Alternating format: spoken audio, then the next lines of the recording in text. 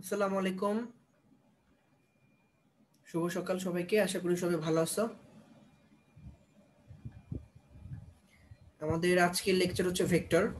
তো এটা খুবই ছোট একটা লেকচার, পড়াশোনা এখানে খুবই কম। আর হচ্ছে এখন যেহেতু তোমাদের হচ্ছে দুইটা করে লেকচার একই দিনে, মানে ডাবল শিফটে ক্লাস, সো এটা নিয়ে অনেকের হচ্ছে মন খারাপ যে কেন এরকম হইলো, কেন মেডিকো আমাদের সাথে এরকম হইলো। অনেকে দেখলাম যে বয়কট মেডিকো নামে একটা ডাক দিয়েছো, হ্যাশট্যাগ বয়কট মেডিকো। মেডিকো কেন হচ্ছে ডাবল শিফটে ক্লাস দিচ্ছে, এটা অনেকেরই পছন্দ হয় নাই। আচ্ছা ঠিক আছে, এটা আমি একটা এক্সপ্লেন করি মেডিকেল কর্তৃপক্ষ থেকে যে আমরা আসলে কেন এই কাজটা করছি। সেটা হচ্ছে মেডিকেলের ভর্তি পরীক্ষা হয়তো ফেব্রুয়ারি 5, 12 অথবা 19 এর মধ্যে হয়ে যাবে, এর বেশি আর যাবে না। ফেব্রুয়ারি 5, 12 অথবা 19 এর মধ্যে হয়ে যাওয়ার কথা। আচ্ছা, যদি এর মধ্যে হয়ে যায় তাহলে সেক্ষেত্রে আমাদের কিছু প্ল্যান আছে। সেটা হচ্ছে যে জানুয়ারি 15 তারিখের মধ্যে তোমাদের সব লেকচার শেষ করে ফেলবো আমরা। জানুয়ারি 15 তারিখের মধ্যে যদি লেকচার শেষ করে ফেলতে পারি তাহলে লাভ কি? তাহলে লাভ হচ্ছে যে পরবর্তীতে আমরা কিছু পরীক্ষা তোমাদের নিতে পারবো। দেখো, তুমি যতই ক্লাস করো, তুমি যদি পরীক্ষা না দাও, তুমি যদি মডেল টেস্ট দিতে না পারো, তাহলে কিন্তু তোমার পড়াটা ঠিক মতো হয়েছে কিনা সেটা তুমি জাজ করতে পারবে না। সো তুমি যত বেশি পরীক্ষা দিবা, তোমার প্রিপারেশনটা কিন্তু তত ভালো হবে, কারণ তখন তোমার ঘাটতিগুলো বের হবে, যে কোথায় কোথায় তোমার পড়াটা একটু কম হয়েছে সেগুলো তুমি বের করতে পারবা। এই জন্য আমাদের মেডিকো টিমের চিন্তা হচ্ছে এটাই, যে আমরা যেন 15 জানুয়ারির মধ্যে তোমাদের সব ক্লাস শেষ করে ফেলতে পারি। সব ক্লাস শেষ করে আমরা যেন তোমাদের পরীক্ষাগুলো অফিসিয়ালি মডেল টেস্ট দিকে চলে যেতে পারি। আর এটার জন্যই হচ্ছে এখন যেটা আর কি আমরা চিন্তা করে দেখলাম, যে 15 তারিখের মধ্যে ক্লাস শেষ করতে হলে আমাদের হচ্ছে কি করতে হবে, ডাবল ডাবল ক্লাস নিতে হবে। এখন ধরো আমি যদি এখন তোমাকে টানা একই সাথে 3টা চ্যাপ্টার পড়াই দিই একসাথে, ধরো 4 ঘন্টা, 4.5 ঘন্টা, 5 ঘন্টা ক্লাস হবে। টানা 4-5 ঘন্টা ক্লাস করা কিন্তু ইম্পসিবল, তোমার পক্ষে সম্ভব না।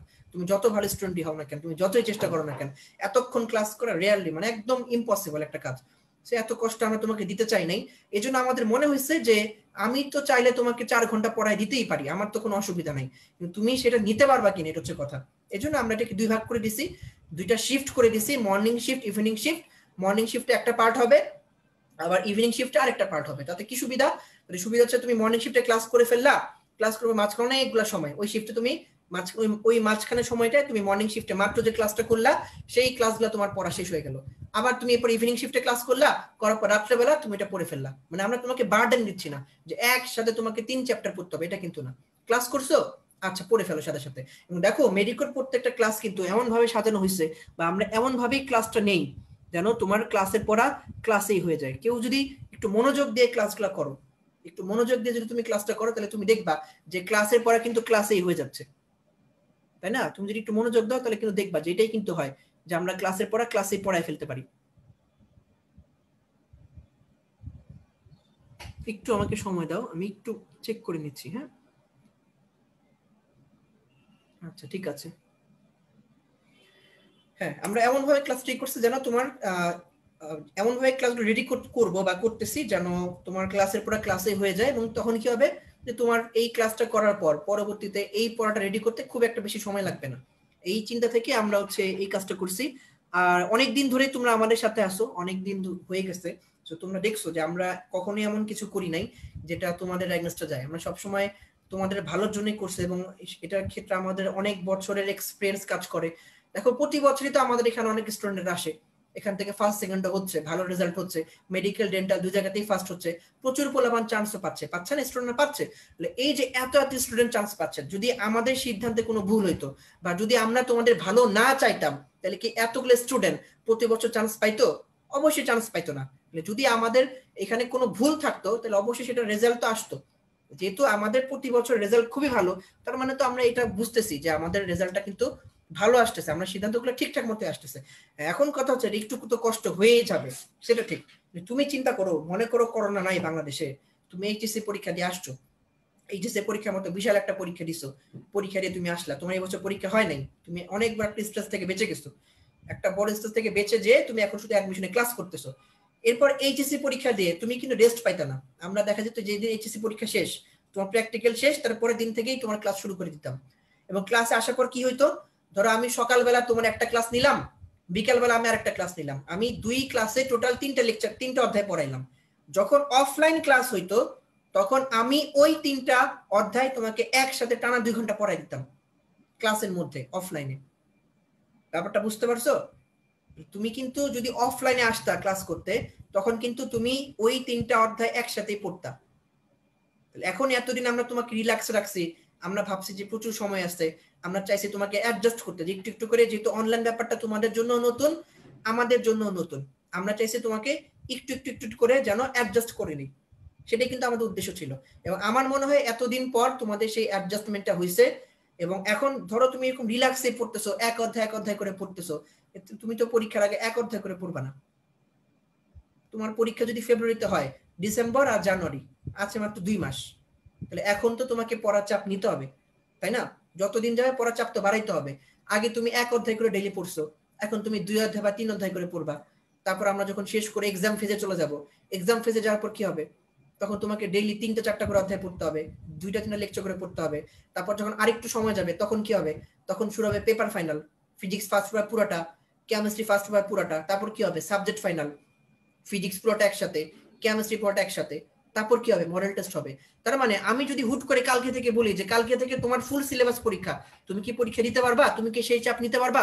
তুমি অবশ্যই সেই চাপটা নিতে পারবা না।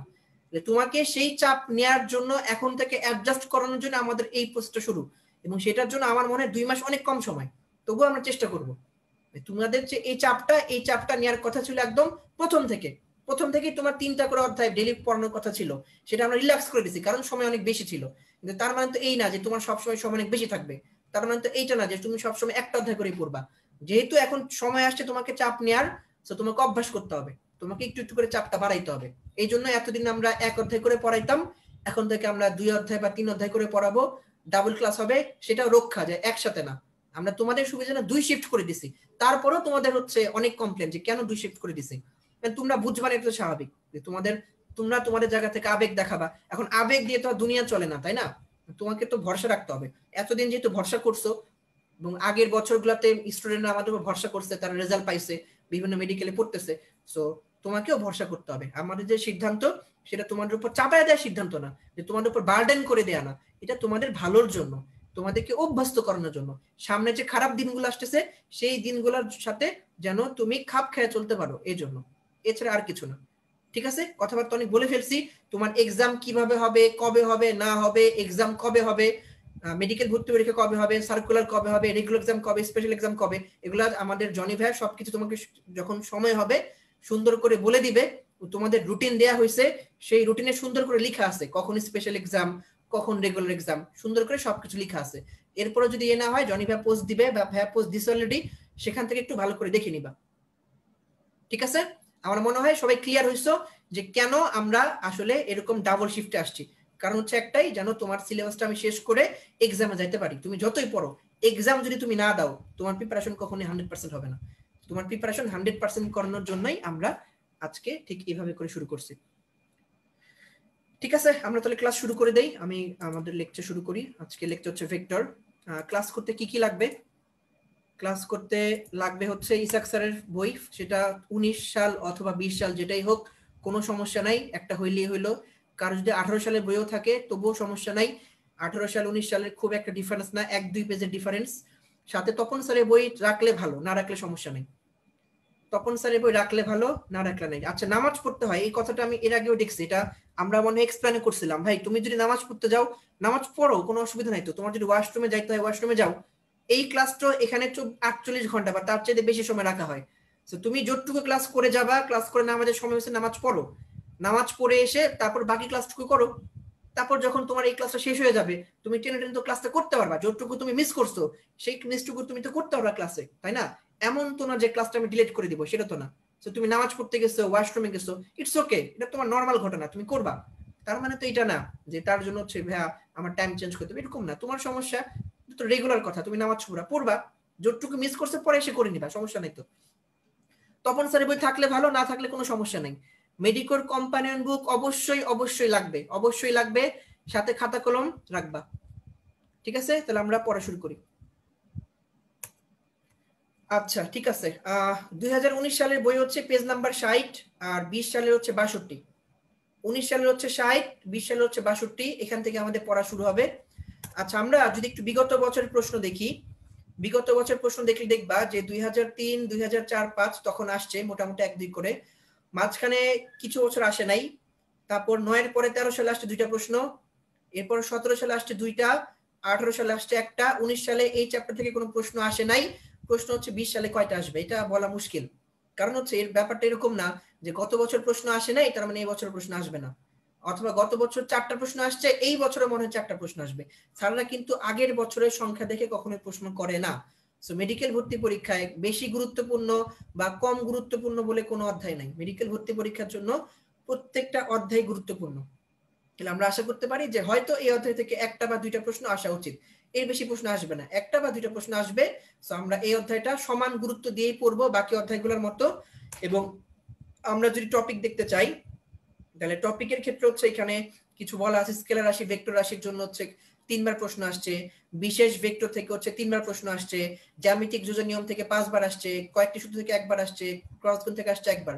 যদিও এই টপিকগুলো থেকে প্রশ্ন আসছে, তবে আমরা কিন্তু পড়ানোর সময় আলাদা কোনো কিছু না, আমরা প্রত্যেকটা টপিক টাচ করে যাব, প্রত্যেকটা পেজ আমরা টাচ করব, প্রত্যেকটা পেজে যেখান থেকে মেডিকেল ভর্তি পরীক্ষায় প্রশ্ন আসতে পারে আমি তোমাকে খুঁজে খুঁজে দেখাই দিব, তোমার কাজ হচ্ছে মার্ক করা। ঠিক আছে, আমাদের পড়া শুরু হচ্ছে এখান থেকে, সূচনা থেকে। সূচনায় আসার পর দেখো একদম শুরুতে একটা সংজ্ঞা দেয়া আছে, সেটা হচ্ছে আমি লাল কালিতে মার্ক করে দিছি, যে পদার্থবিজ্ঞানের অন্তর্গত যে কোনো রাশিকে ভৌত রাশি বলা হয়। সেটা আবার দুই প্রকার আমরা জানি, স্কেলার আর হচ্ছে ভেক্টর। যে রাশির মান ও দিক আছে সেটা হচ্ছে ভেক্টর রাশি, যে রাশির শুধু মান আছে কোনো দিক নাই সেটা হচ্ছে স্কেলার রাশি। যেটা সবচেয়ে ইম্পর্টেন্ট সেটা হচ্ছে স্কেলার এবং ভেক্টর রাশির এক্সাম্পল গুলা। এখন স্কেলার এবং ভেক্টর রাশির এক্সাম্পল কিন্তু শুধু এই অধ্যায়ে না, ফিজিক্সের প্রত্যেকটা অধ্যায়ে দেয়া আছে একটা দুইটা করে। এই জন্য আমার প্রথম কাজ হচ্ছে ভেক্টর রাশি আর স্কেলার রাশির মধ্যে আমরা শুধু এক পাশ পড়বো, তাহলে আরেক পাশ পড়া হয়ে যাবে। আমরা কেবলমাত্র ভেক্টর রাশির এক্সাম্পল গুলা মনে রাখবো। তোমাদের ক্লাস নোটটা বের করো কম্পানিয়ন বুকের 15 নাম্বার পেজ থেকে, কম্পানিয়ন বুকের 15 নাম্বার পেজে আসো। 15 নাম্বার পেজে আসার পর 15 নাম্বার পেজে আসো। 15 নাম্বার পেজে আসার পর একদম শুরুতে দেখো এখানে একটা বিশাল একটা লাইন দেয়া আছে, ভেক্টর রাশি মনে রাখার সূত্র হচ্ছে ভবে সব প্রিয়তম ভাসে কত গ্রেটের প্রেমে। এটাতে কি বুঝাইছে? ভতে হচ্ছে ভরবেগ, বেতে হচ্ছে বেগ, ভতে হচ্ছে ভরবেগ, বেতে হচ্ছে বেগ, শতে হচ্ছে স্মরণ, বতে হচ্ছে বল, প্রীতে হচ্ছে প্রাবল্য, ওতে হচ্ছে ওজন, ততে হচ্ছে ত্বরণ, মতে হচ্ছে মন্দন, ভতে হচ্ছে ভ্রামক। এখানে একটা কথা খেয়াল রাখতে হবে, দেখো এখানে লেখা আছে যে জড়তার ভ্রামক হচ্ছে স্কেলার রাশি, ভতে হচ্ছে ভ্রামক, সকল ভ্রামক ভেক্টর রাশি এক্সেপ্ট জড়তার ভ্রামক, সকল ভ্রামক ভেক্টর রাশি এক্সেপ্ট জড়তার ভ্রামক। জড়তার ভ্রামক হচ্ছে একটা স্কেলার রাশি। সেতে হচ্ছে সান্দ্রতা গুণাঙ্ক, কতে হচ্ছে কার্ল, ততে হচ্ছে তড়িৎ ক্ষেত্র, গতে হচ্ছে গ্রেডিয়েন্ট, তেতে হচ্ছে টর্ক, প্রতে হচ্ছে পৃষ্ঠটান, মতে হচ্ছে মহাকর্ষীয় প্রাবল্য। তাহলে আমি আবার বলি, সূত্র হচ্ছে ভবে সব প্রিয়তম ভাসে কত গ্রেটের প্রেমে, ভতে হচ্ছে ভরবেগ, বেতে হচ্ছে বেগ, শতে হচ্ছে স্মরণ, বতে হচ্ছে বল, প্রীতে হচ্ছে প্রাবল্য, ওতে হচ্ছে ওজন, ততে হচ্ছে ত্বরণ, মতে হচ্ছে মন্দন, ভতে হচ্ছে ভ্রামক, সকল ভ্রামক ভেক্টর এক্সেপ্ট জড়তার ভ্রামক। জড়তার ভ্রামক হচ্ছে স্কেলার রাশি। সেতে হচ্ছে সান্দ্রতা গুণাঙ্ক, কতে হচ্ছে কার্ল, ততে হচ্ছে তড়িৎ ক্ষেত্র, গ্রেট হচ্ছে গ্রেডিয়েন্ট, টেতে হচ্ছে টর্ক, প্রেতে হচ্ছে পৃষ্ঠটান, মতে হচ্ছে মহাকর্ষীয় প্রাবল্য। তার সাথে একটা মনে রাখতে হবে যে তড়িৎ প্রবাহ, তড়িৎ প্রবাহের ক্ষেত্রে কি হবে, তড়িৎ প্রবাহর মান এবং দিক দুইটাই আছে। তড়িৎ প্রবাহর হওয়া উচিত ছিল ভেক্টর রাশি, কিন্তু তড়িৎ প্রবাহ ভেক্টর যোগের বিনিময় সূত্র মেনে চলে না, এই জন্য তড়িৎ প্রবাহকে বলা হয় স্কেলার রাশি। তাহলে সহজ কথা, দুইটা ব্যতিক্রম মনে রাখতে হবে, একটা হচ্ছে জড়তার ভ্রামক, নামের মধ্যে ভ্রামক আছে কিন্তু সে হচ্ছে স্কেলার রাশি, আর আরেকটা হচ্ছে তড়িৎ প্রবাহ, সে হচ্ছে স্কেলার রাশি, তার যদিও মান এবং দিক দুইটাই আছে। এরপর তপন স্যারের বইয়ের 47 নাম্বার পেজে আসার পর তুমি এখানে দেখবা, তপন স্যারের বই খোলা দরকার নাই, শুধু আমি দেখাই দিচ্ছি। 47 নাম্বার পেজে এরকম ভেক্টর রাশি কিছু ধর্ম দেয়া আছে, এই ধর্মগুলা তার সাথে, তপন স্যারের বইয়ের এই ধর্মগুলা তার সাথে ইসাক স্যারের বইয়ের 62 আর নতুন বই আর আগের বই হচ্ছে 60, সেখানে এই দুইটা ধর্ম, এবং তার সাথে তার পরের পেজে সাথে আরো এই 6টা, টোটাল 8টা। তাহলে ইসাক স্যারের বইতে ধর্ম দেয়া আছে মোট 8টা, তপন স্যারের বইতে ধর্ম দেয়া আছে মোট 5টা। এই 13টা ধর্ম আমরা একসাথে করে পড়বো একটু পর। তার আগে আমি এখানে কিছু কথা মার্ক করে দিছি, একটু খেয়াল করো। এই যে দেখো 8 নাম্বার পয়েন্টে ঠিক নিচে বলা আছে কোন একটি ভেক্টর রাশিকে চিহ্ন দ্বারা প্রকাশ করা হয় দুই ভাবে, অক্ষর দ্বারা এবং সরল রেখা দ্বারা।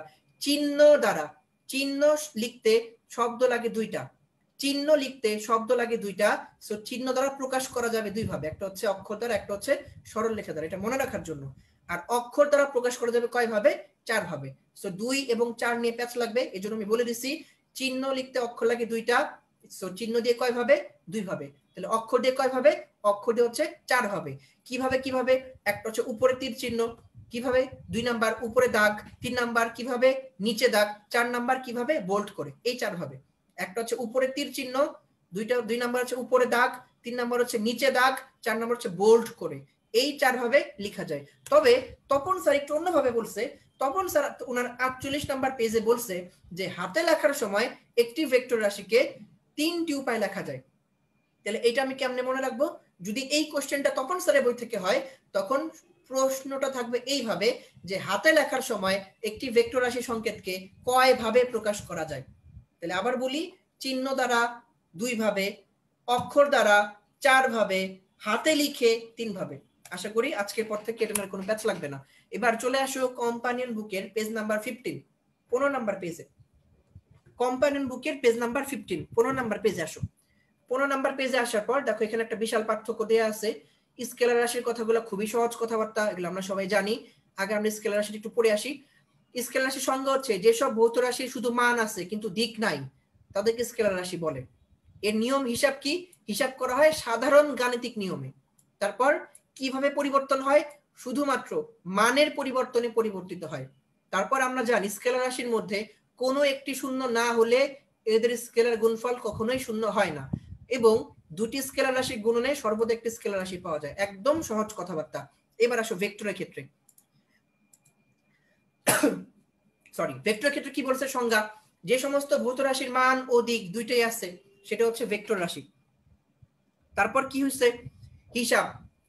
হিসাব কিভাবে? বীজগণিতের নিয়মে। কোন বীজগণিত? ভেক্টর বীজগণিত। এবং মনে রাখতে হবে 2 বা ততোধিক সমজাতীয় ভেক্টরকে যোগ করা যায়, ভিন্ন প্রকৃতির ভেক্টরকে যোগ করা যায় না। এটা মনে রাখতে হবে যে সমজাতীয় একই রকম ভেক্টরকে যোগ করা যায়, ভিন্ন প্রকৃতির ভেক্টরকে যোগ করা যায় না। পরিবর্তন কি হবে? ভেক্টর রাশি তার মান অথবা দিক অথবা মান এবং দিক উভয়ের পরিবর্তনে পরিবর্তিত হয়, এবং ভেক্টর রাশি ও তার মানের অনুপাত দ্বারা ভেক্টরটির দিক নির্দেশিত হয়। গুণফলের মান শূন্য কখন হয়? কোনো একটা মান শূন্য না হইলেও, কোনো একটা ভেক্টর রাশির মান শূন্য না হইলেও গুণফল শূন্য হইতে পারে, এটা আমরা জানি। এবং গুণফলের প্রকৃতি কেমন? যদি রাশি দুইটা ভেক্টর হয় তাহলে সেটা ভেক্টর গুণফল, ভেক্টর রাশি হবে। আর যদি রাশি দুটি স্কেলার হয়, স্কেলার গুণফল, তখন সেটা স্কেলার রাশি হবে। তারপর যোগের সূত্র কি আমরা একটু পরে পড়বো, যে ভেক্টর রাশির যোগ 3টা সূত্র মেনে চলে: সংযোজন, বন্টন ও বিনিময়। এটা আমরা একটু পরে পড়বো। যোগের সূত্র 3টা: সংযোজন, বন্টন ও বিনিময়। উপাংশ, ভেক্টর রাশিকে উপাংশে বিভক্ত করা যায়। আমি বলে ফেলছি চিহ্ন দিয়ে প্রকাশ করা যায় 2 ভাবে, অক্ষর দিয়ে প্রকাশ করা যায় 4 ভাবে। ঠিক আছে?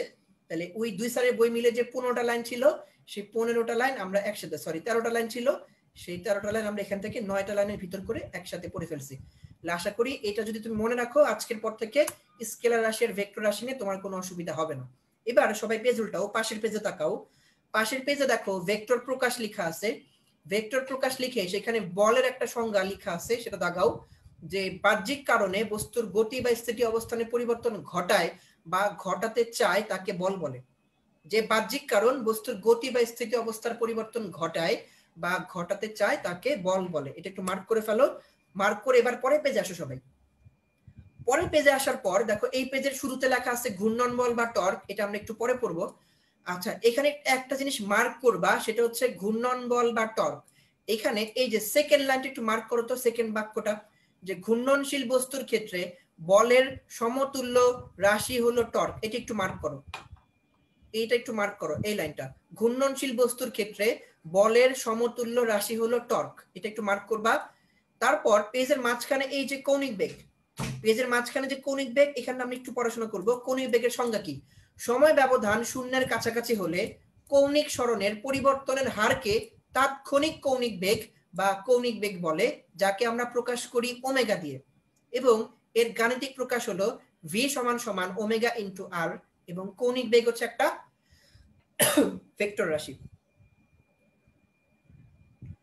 কৌণিক বেগ হচ্ছে একটা ভেক্টর রাশি, এর মান ও দিক দুইটাই আছে, এবং ডান পাখির স্ক্রুর সাহায্যে এর দিক নির্দেশ করা হয়। এই কথাগুলো মার্ক করে ফেলো। মার্ক করে ফেলার পর এই পেজ থেকে আমাদের পড়া বাকি থাকলো কি? তাইলে বাকি থাকলো হচ্ছে টর্ক আর হচ্ছে কৌণিক ভরবেগ। এটা আমরা পড়বো কম্পানিয়ন বুকের 16 নাম্বার পেজ থেকে। এই দুইটা টপিক আমরা পড়বো কম্পানিয়ন বুকের 16 নাম্বার পেজে। আসো দেখো, এই দুইটা টপিক একটু সাজানো আছে, সুন্দর করে পয়েন্ট করে দেয়া আছে যাতে পড়তে সুবিধা হয়। কি লেখা আছে দেখো, প্রথমে লেখা আছে হচ্ছে সংজ্ঞা, যে ভেক্টর প্রকাশের মধ্যে ঘূর্ণন বল বা টর্কের সংজ্ঞা কি? টর্কের সংজ্ঞা হচ্ছে অবস্থান ভেক্টর আর বলের গুণফল। টর্ক মানে হচ্ছে অবস্থান ভেক্টর ইনটু বল, একে প্রকাশ করা হয় টাউ দিয়ে। তাহলে অবস্থান ভেক্টর যদি আর এবং প্রযুক্ত বল যদি এফ হয়, তাহলে আমরা বলতে পারি টর্ক টাউ সমান সমান আর ক্রস এফ। তাহলে টর্কের সংজ্ঞা কি? টর্ক হচ্ছে অবস্থান ভেক্টর আর হচ্ছে বলের গুণফল, এইটা। তাহলে অবস্থান ভেক্টর আর এবং প্রযুক্ত গুণফল এফ হলে টর্ক টাউ সমান সমান আর ক্রস এফ। টর্ক হচ্ছে একটা ভেক্টর রাশি, এর দিক হবে তলের অভিলম্ব বরাবর, একক হচ্ছে নিউটন মিটার। টর্কের একক হচ্ছে নিউটন মিটার। তাহলে আমাদের টর্ক পড়া শেষ। এবার আসো কৌণিক ভরবেগ। কৌণিক ভরবেগ হচ্ছে অবস্থান ভেক্টর বা ব্যাসার্ধ ভেক্টর ও রৈখিক ভরবেগের ভেক্টর গুণফল। তাহলে টর্ক ছিল কি? টর্ক ছিল হচ্ছে এটা আর ক্রস এফ, অবস্থান ভেক্টর আর হচ্ছে বল। আর কৌণিক ভরবেগ হচ্ছে এল সমান সমান আর ক্রস পি, ব্যাসার্ধ ভেক্টর বা অবস্থান ভেক্টর ইনটু কি? তার রৈখিক ভরবেগ। একে এল দ্বারা প্রকাশ করা হয়। সূত্র হচ্ছে এল সমান সমান আর ক্রস পি। কৌণিক ভরবেগ একটা ভেক্টর রাশি, একক হচ্ছে KG metre square per second, মান হচ্ছে এল সমান সমান আর পি সাইন থিটা। আশা করি বুঝছো। এরপর আমরা ঝটপট এক্সাম দিয়ে ফেলবো। এতক্ষণ আমরা যা পড়াইছি সেখান থেকে একটু এক্সাম্পল দাও, সরি অ্যান্সারগুলো দিয়ে ফেলো।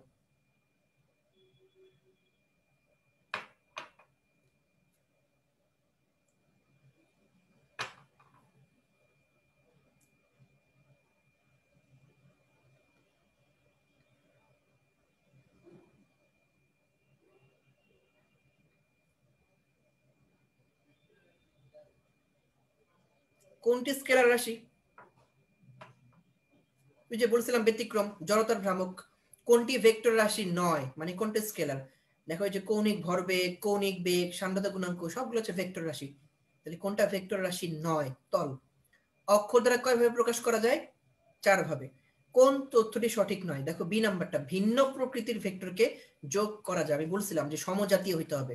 কৌণিক ভরবেগের একক কি? KG metre square per second. তাহলে যারা এতক্ষণ ধরে মনোযোগ দিয়ে কথাগুলো শুনছো, আশা করি তোমরা সবাই অ্যান্সারটা বলে ফেলতে পারছো। ঠিক আছে, এটা যদি সবাই বলে ফেলতে পারো তাহলে আমরা এখন পেজ উল্টাবো, আমরা পাশের পেজে চলে যাব। পাশের পেজের একদম শুরুতে একটা সংজ্ঞা দেয়া আছে, তলের সংজ্ঞা।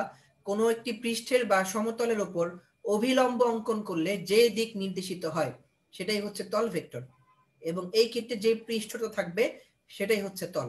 এবং দেখো এখানে সবুজ কালি দিয়ে মার্ক করে দেয়া আছে যে কোন বস্তুর তল বা পৃষ্ঠ হচ্ছে একটি স্কেলার রাশি, যেটা আমি মাত্র অ্যান্সার করে আসছিলাম যে কোনটি ভেক্টর রাশি নয়। কোন বস্তুর তল বা পৃষ্ঠ হচ্ছে একটা স্কেলার রাশি। এরপর খেয়াল করো পেজের নিচের দিকে এখানে একক ভেক্টর বলা আছে, তারপর সঠিক ভেক্টর বলা আছে। আচ্ছা, সঠিক ভেক্টরের মধ্যে একটা প্রিন্টিং মিস্টেক আছে। কি প্রিন্টিং মিস্টেক আছে দেখো, এখানে বলা আছে যে সকল ভেক্টরের মান 0 হয় তাদেরকে সঠিক ভেক্টর বলে। এখানে হয় না, এখানে নয় হবে। একটু ঠিক করে নাও, এটা প্রিন্টিং মিস্টেক, এটা ঠিক করে নাও। যে সকল ভেক্টরের মান 0 হয়, এটা কিন্তু না, 0 9 হবে, 9 হয়টাকে 9 বানায় ফেলো, তাদেরকে সঠিক ভেক্টর বলে। আশা করি ঠিক করছো। ঠিক করা হয়ে গেলে এবার আমরা এই যে এই পেজে ছিল একক ভেক্টর আর শূন্য ভেক্টর, এটা আমরা পড়বো একটা পার্থক্য আকারে। পার্থক্যটা আমাদের কম্পানিয়ন বুকের 17 নাম্বার পেজে দেয়া আছে। এটা আমাদের কম্পানিয়ন বুকের 17 নাম্বার পেজে দেয়া আছে। আমরা একটা করে একটু পড়ে ফেলি। একক ভেক্টর কাকে বলা হয়? যে ভেক্টরের মান 1 একক তাকে একক ভেক্টর বলা হয়। দিক কোথায়? দিক হচ্ছে মূল ভেক্টরের অভিমুখে। আচ্ছা, সঠিক ভেক্টরটা 2019 সালের বইতে নাই, শুধু 2020 সালের বইতে আছে। আর যাদের তপন স্যারের বই আছে, তপন স্যারের বইতে আছে। যাদের বইতে নাই ওরিডার কোনো কারণ নাই, এটা কম্পানিয়ন বুকে তুলে দেয়া আছে, সমস্যা নেই। আচ্ছা, দিক কোথায়? দিক হচ্ছে মূল ভেক্টরের অভিমুখে। প্রতিপাদন কিভাবে করা যায়? কোন ভেক্টরকে তার মান দিয়ে ভাগ করলে ভেক্টরটির দিকে একটি একক ভেক্টর পাওয়া যায়। প্রত্যেকটা কথা ইম্পর্টেন্ট। শীর্ষ ও পাদবিন্দু ভিন্ন, প্রকাশ করা হয় টুপি বা হ্যাট দিয়ে, এর মাথায় টুপি দিয়ে। ঠিক আছে, তাহলে কি হবে? মান হচ্ছে এক একক। দিক কোথায়? মূল ভেক্টরের অভিমুখে।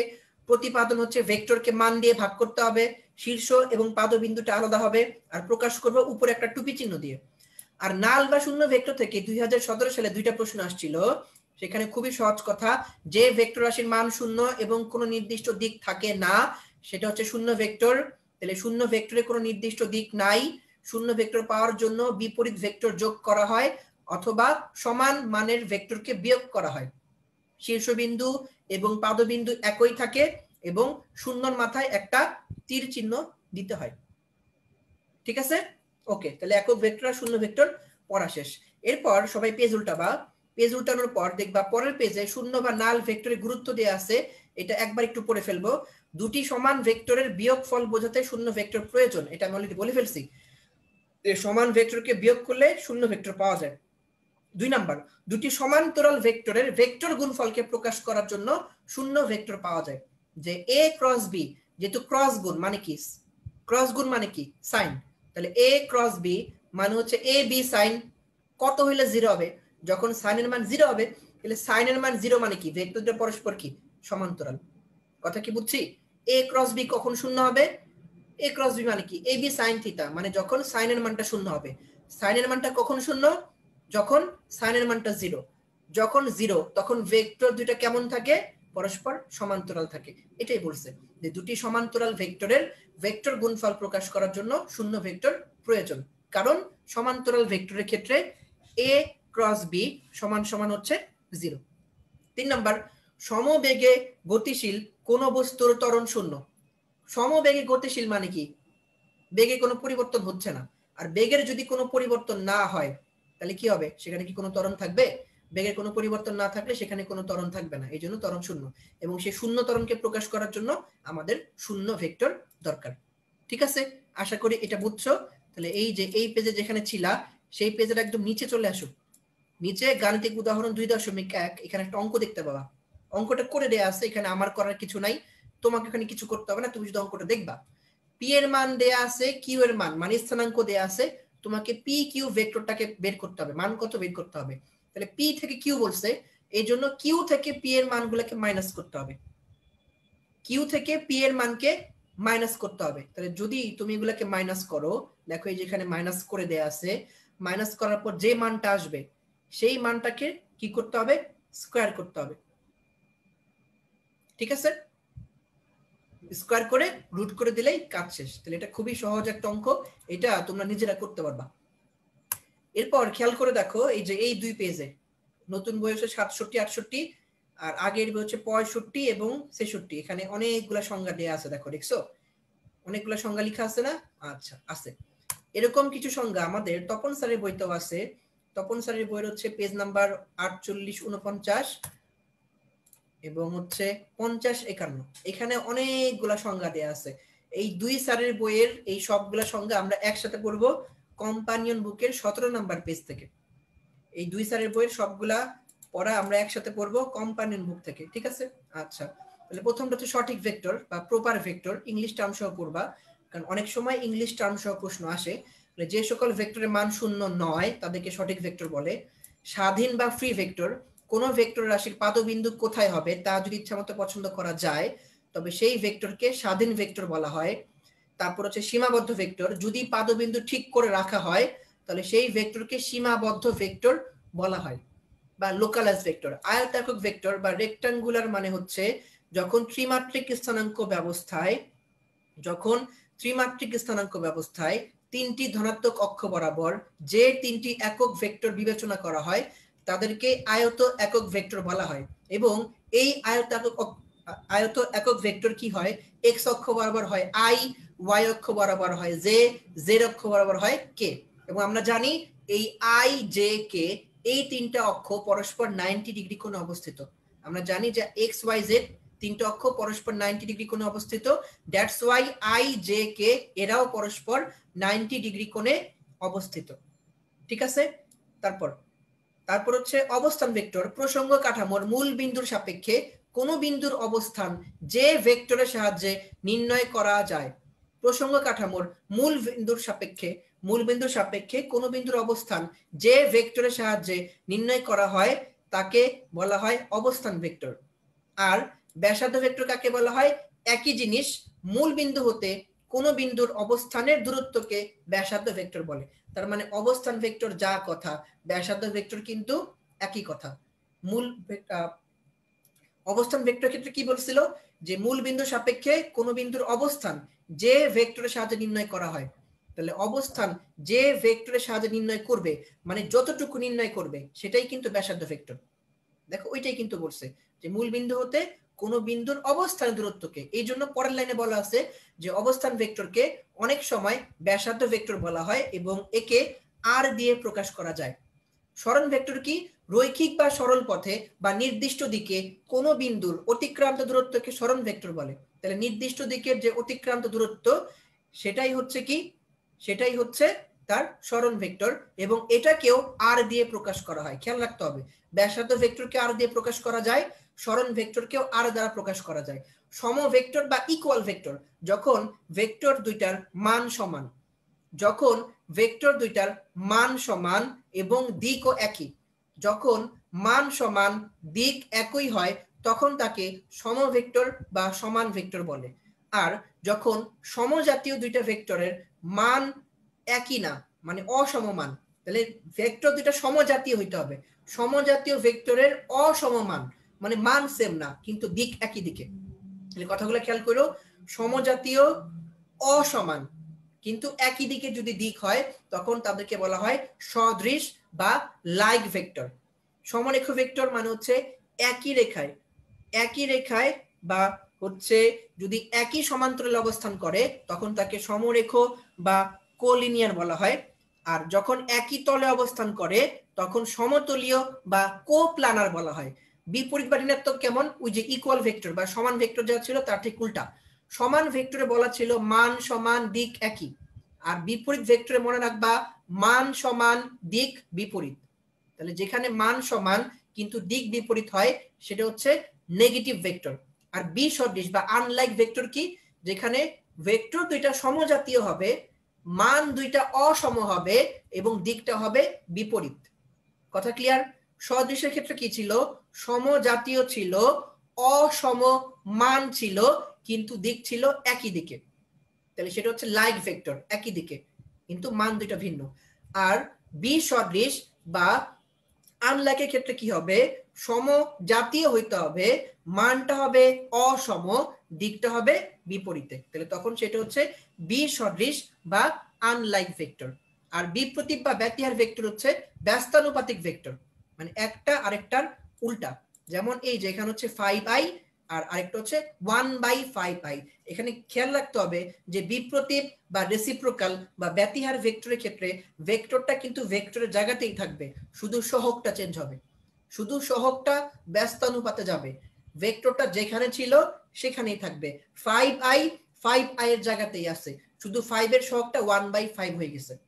ক্লিয়ার? আশা করি আজকের পর থেকে সংজ্ঞা নিয়ে আর কারো কোনো অসুবিধা হবে না।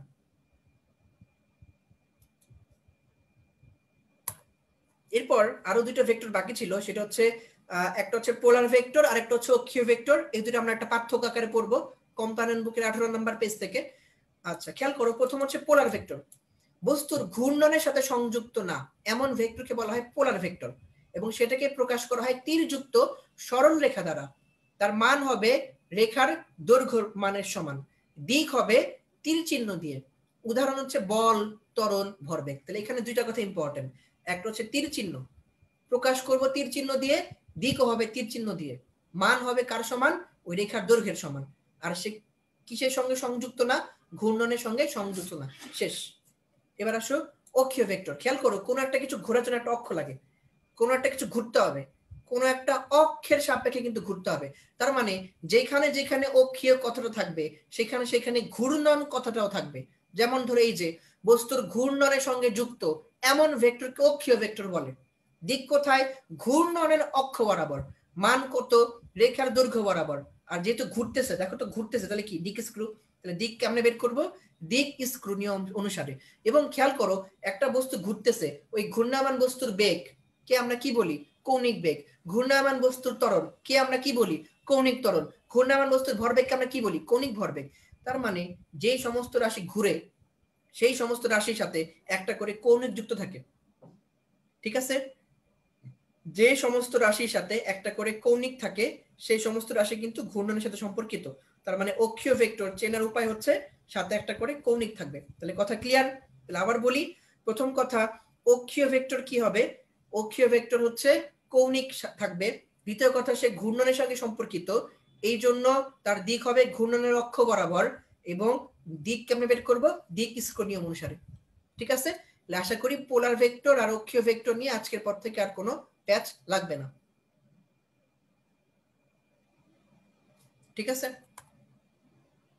ওকে, আচ্ছা, অনেক হচ্ছে এক্সাম্পলের কথা বলতেছো, আমার মনে হয় আমি প্রত্যেকটা স্লাইড কিন্তু তুলে দিব, হ্যাঁ, মানে তোমাদের স্লাইডগুলো আমি দিয়ে দিব।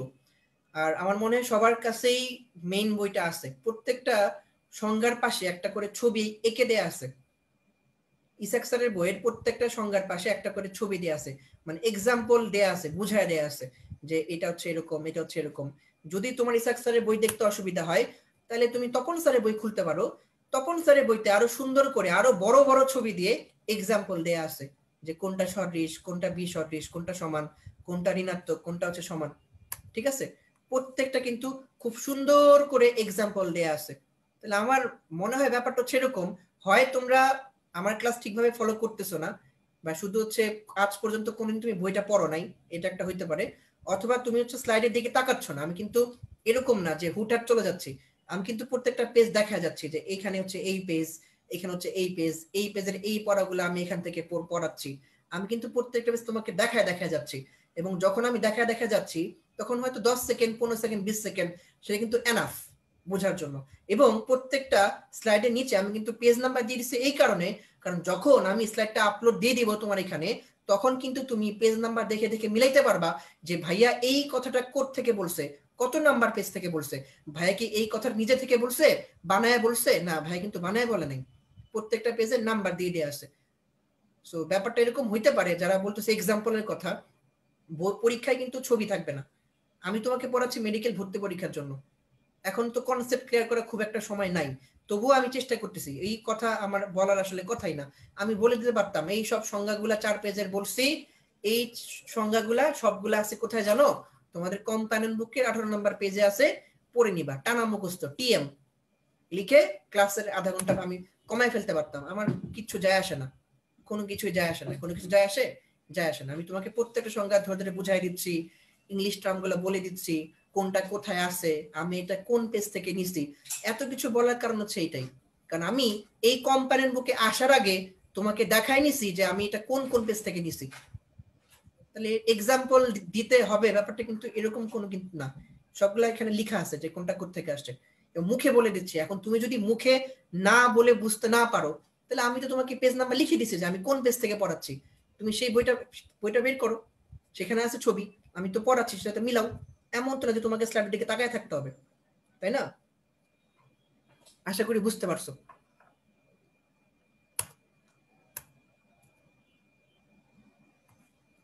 ঠিক আছে, এতক্ষণ ধরে যা পড়াইছি একটা এক্সাম দিয়ে ফেলো, ঝটপট অ্যান্সারগুলো বলে ফেলো। যারা এতক্ষণ ধরে ক্লাস করছে মনোযোগ দিয়ে অ্যান্সারটা দিয়ে দাও।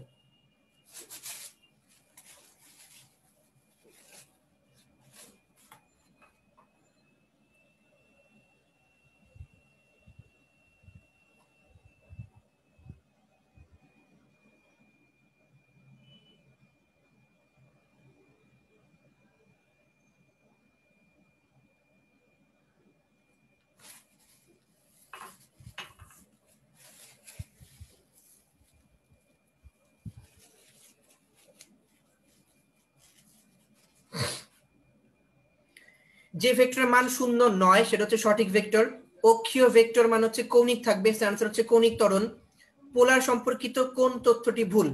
ঘূর্ণনের সঙ্গে সম্পর্কিত, মিথ্যা কথা। তীরযুক্ত সরলরেখা দ্বারা প্রকাশ করা হয়, সত্যি কথা। দিক স্ক্রু নিয়মে দিক নির্ণয় করা হয়, মিথ্যা কথা।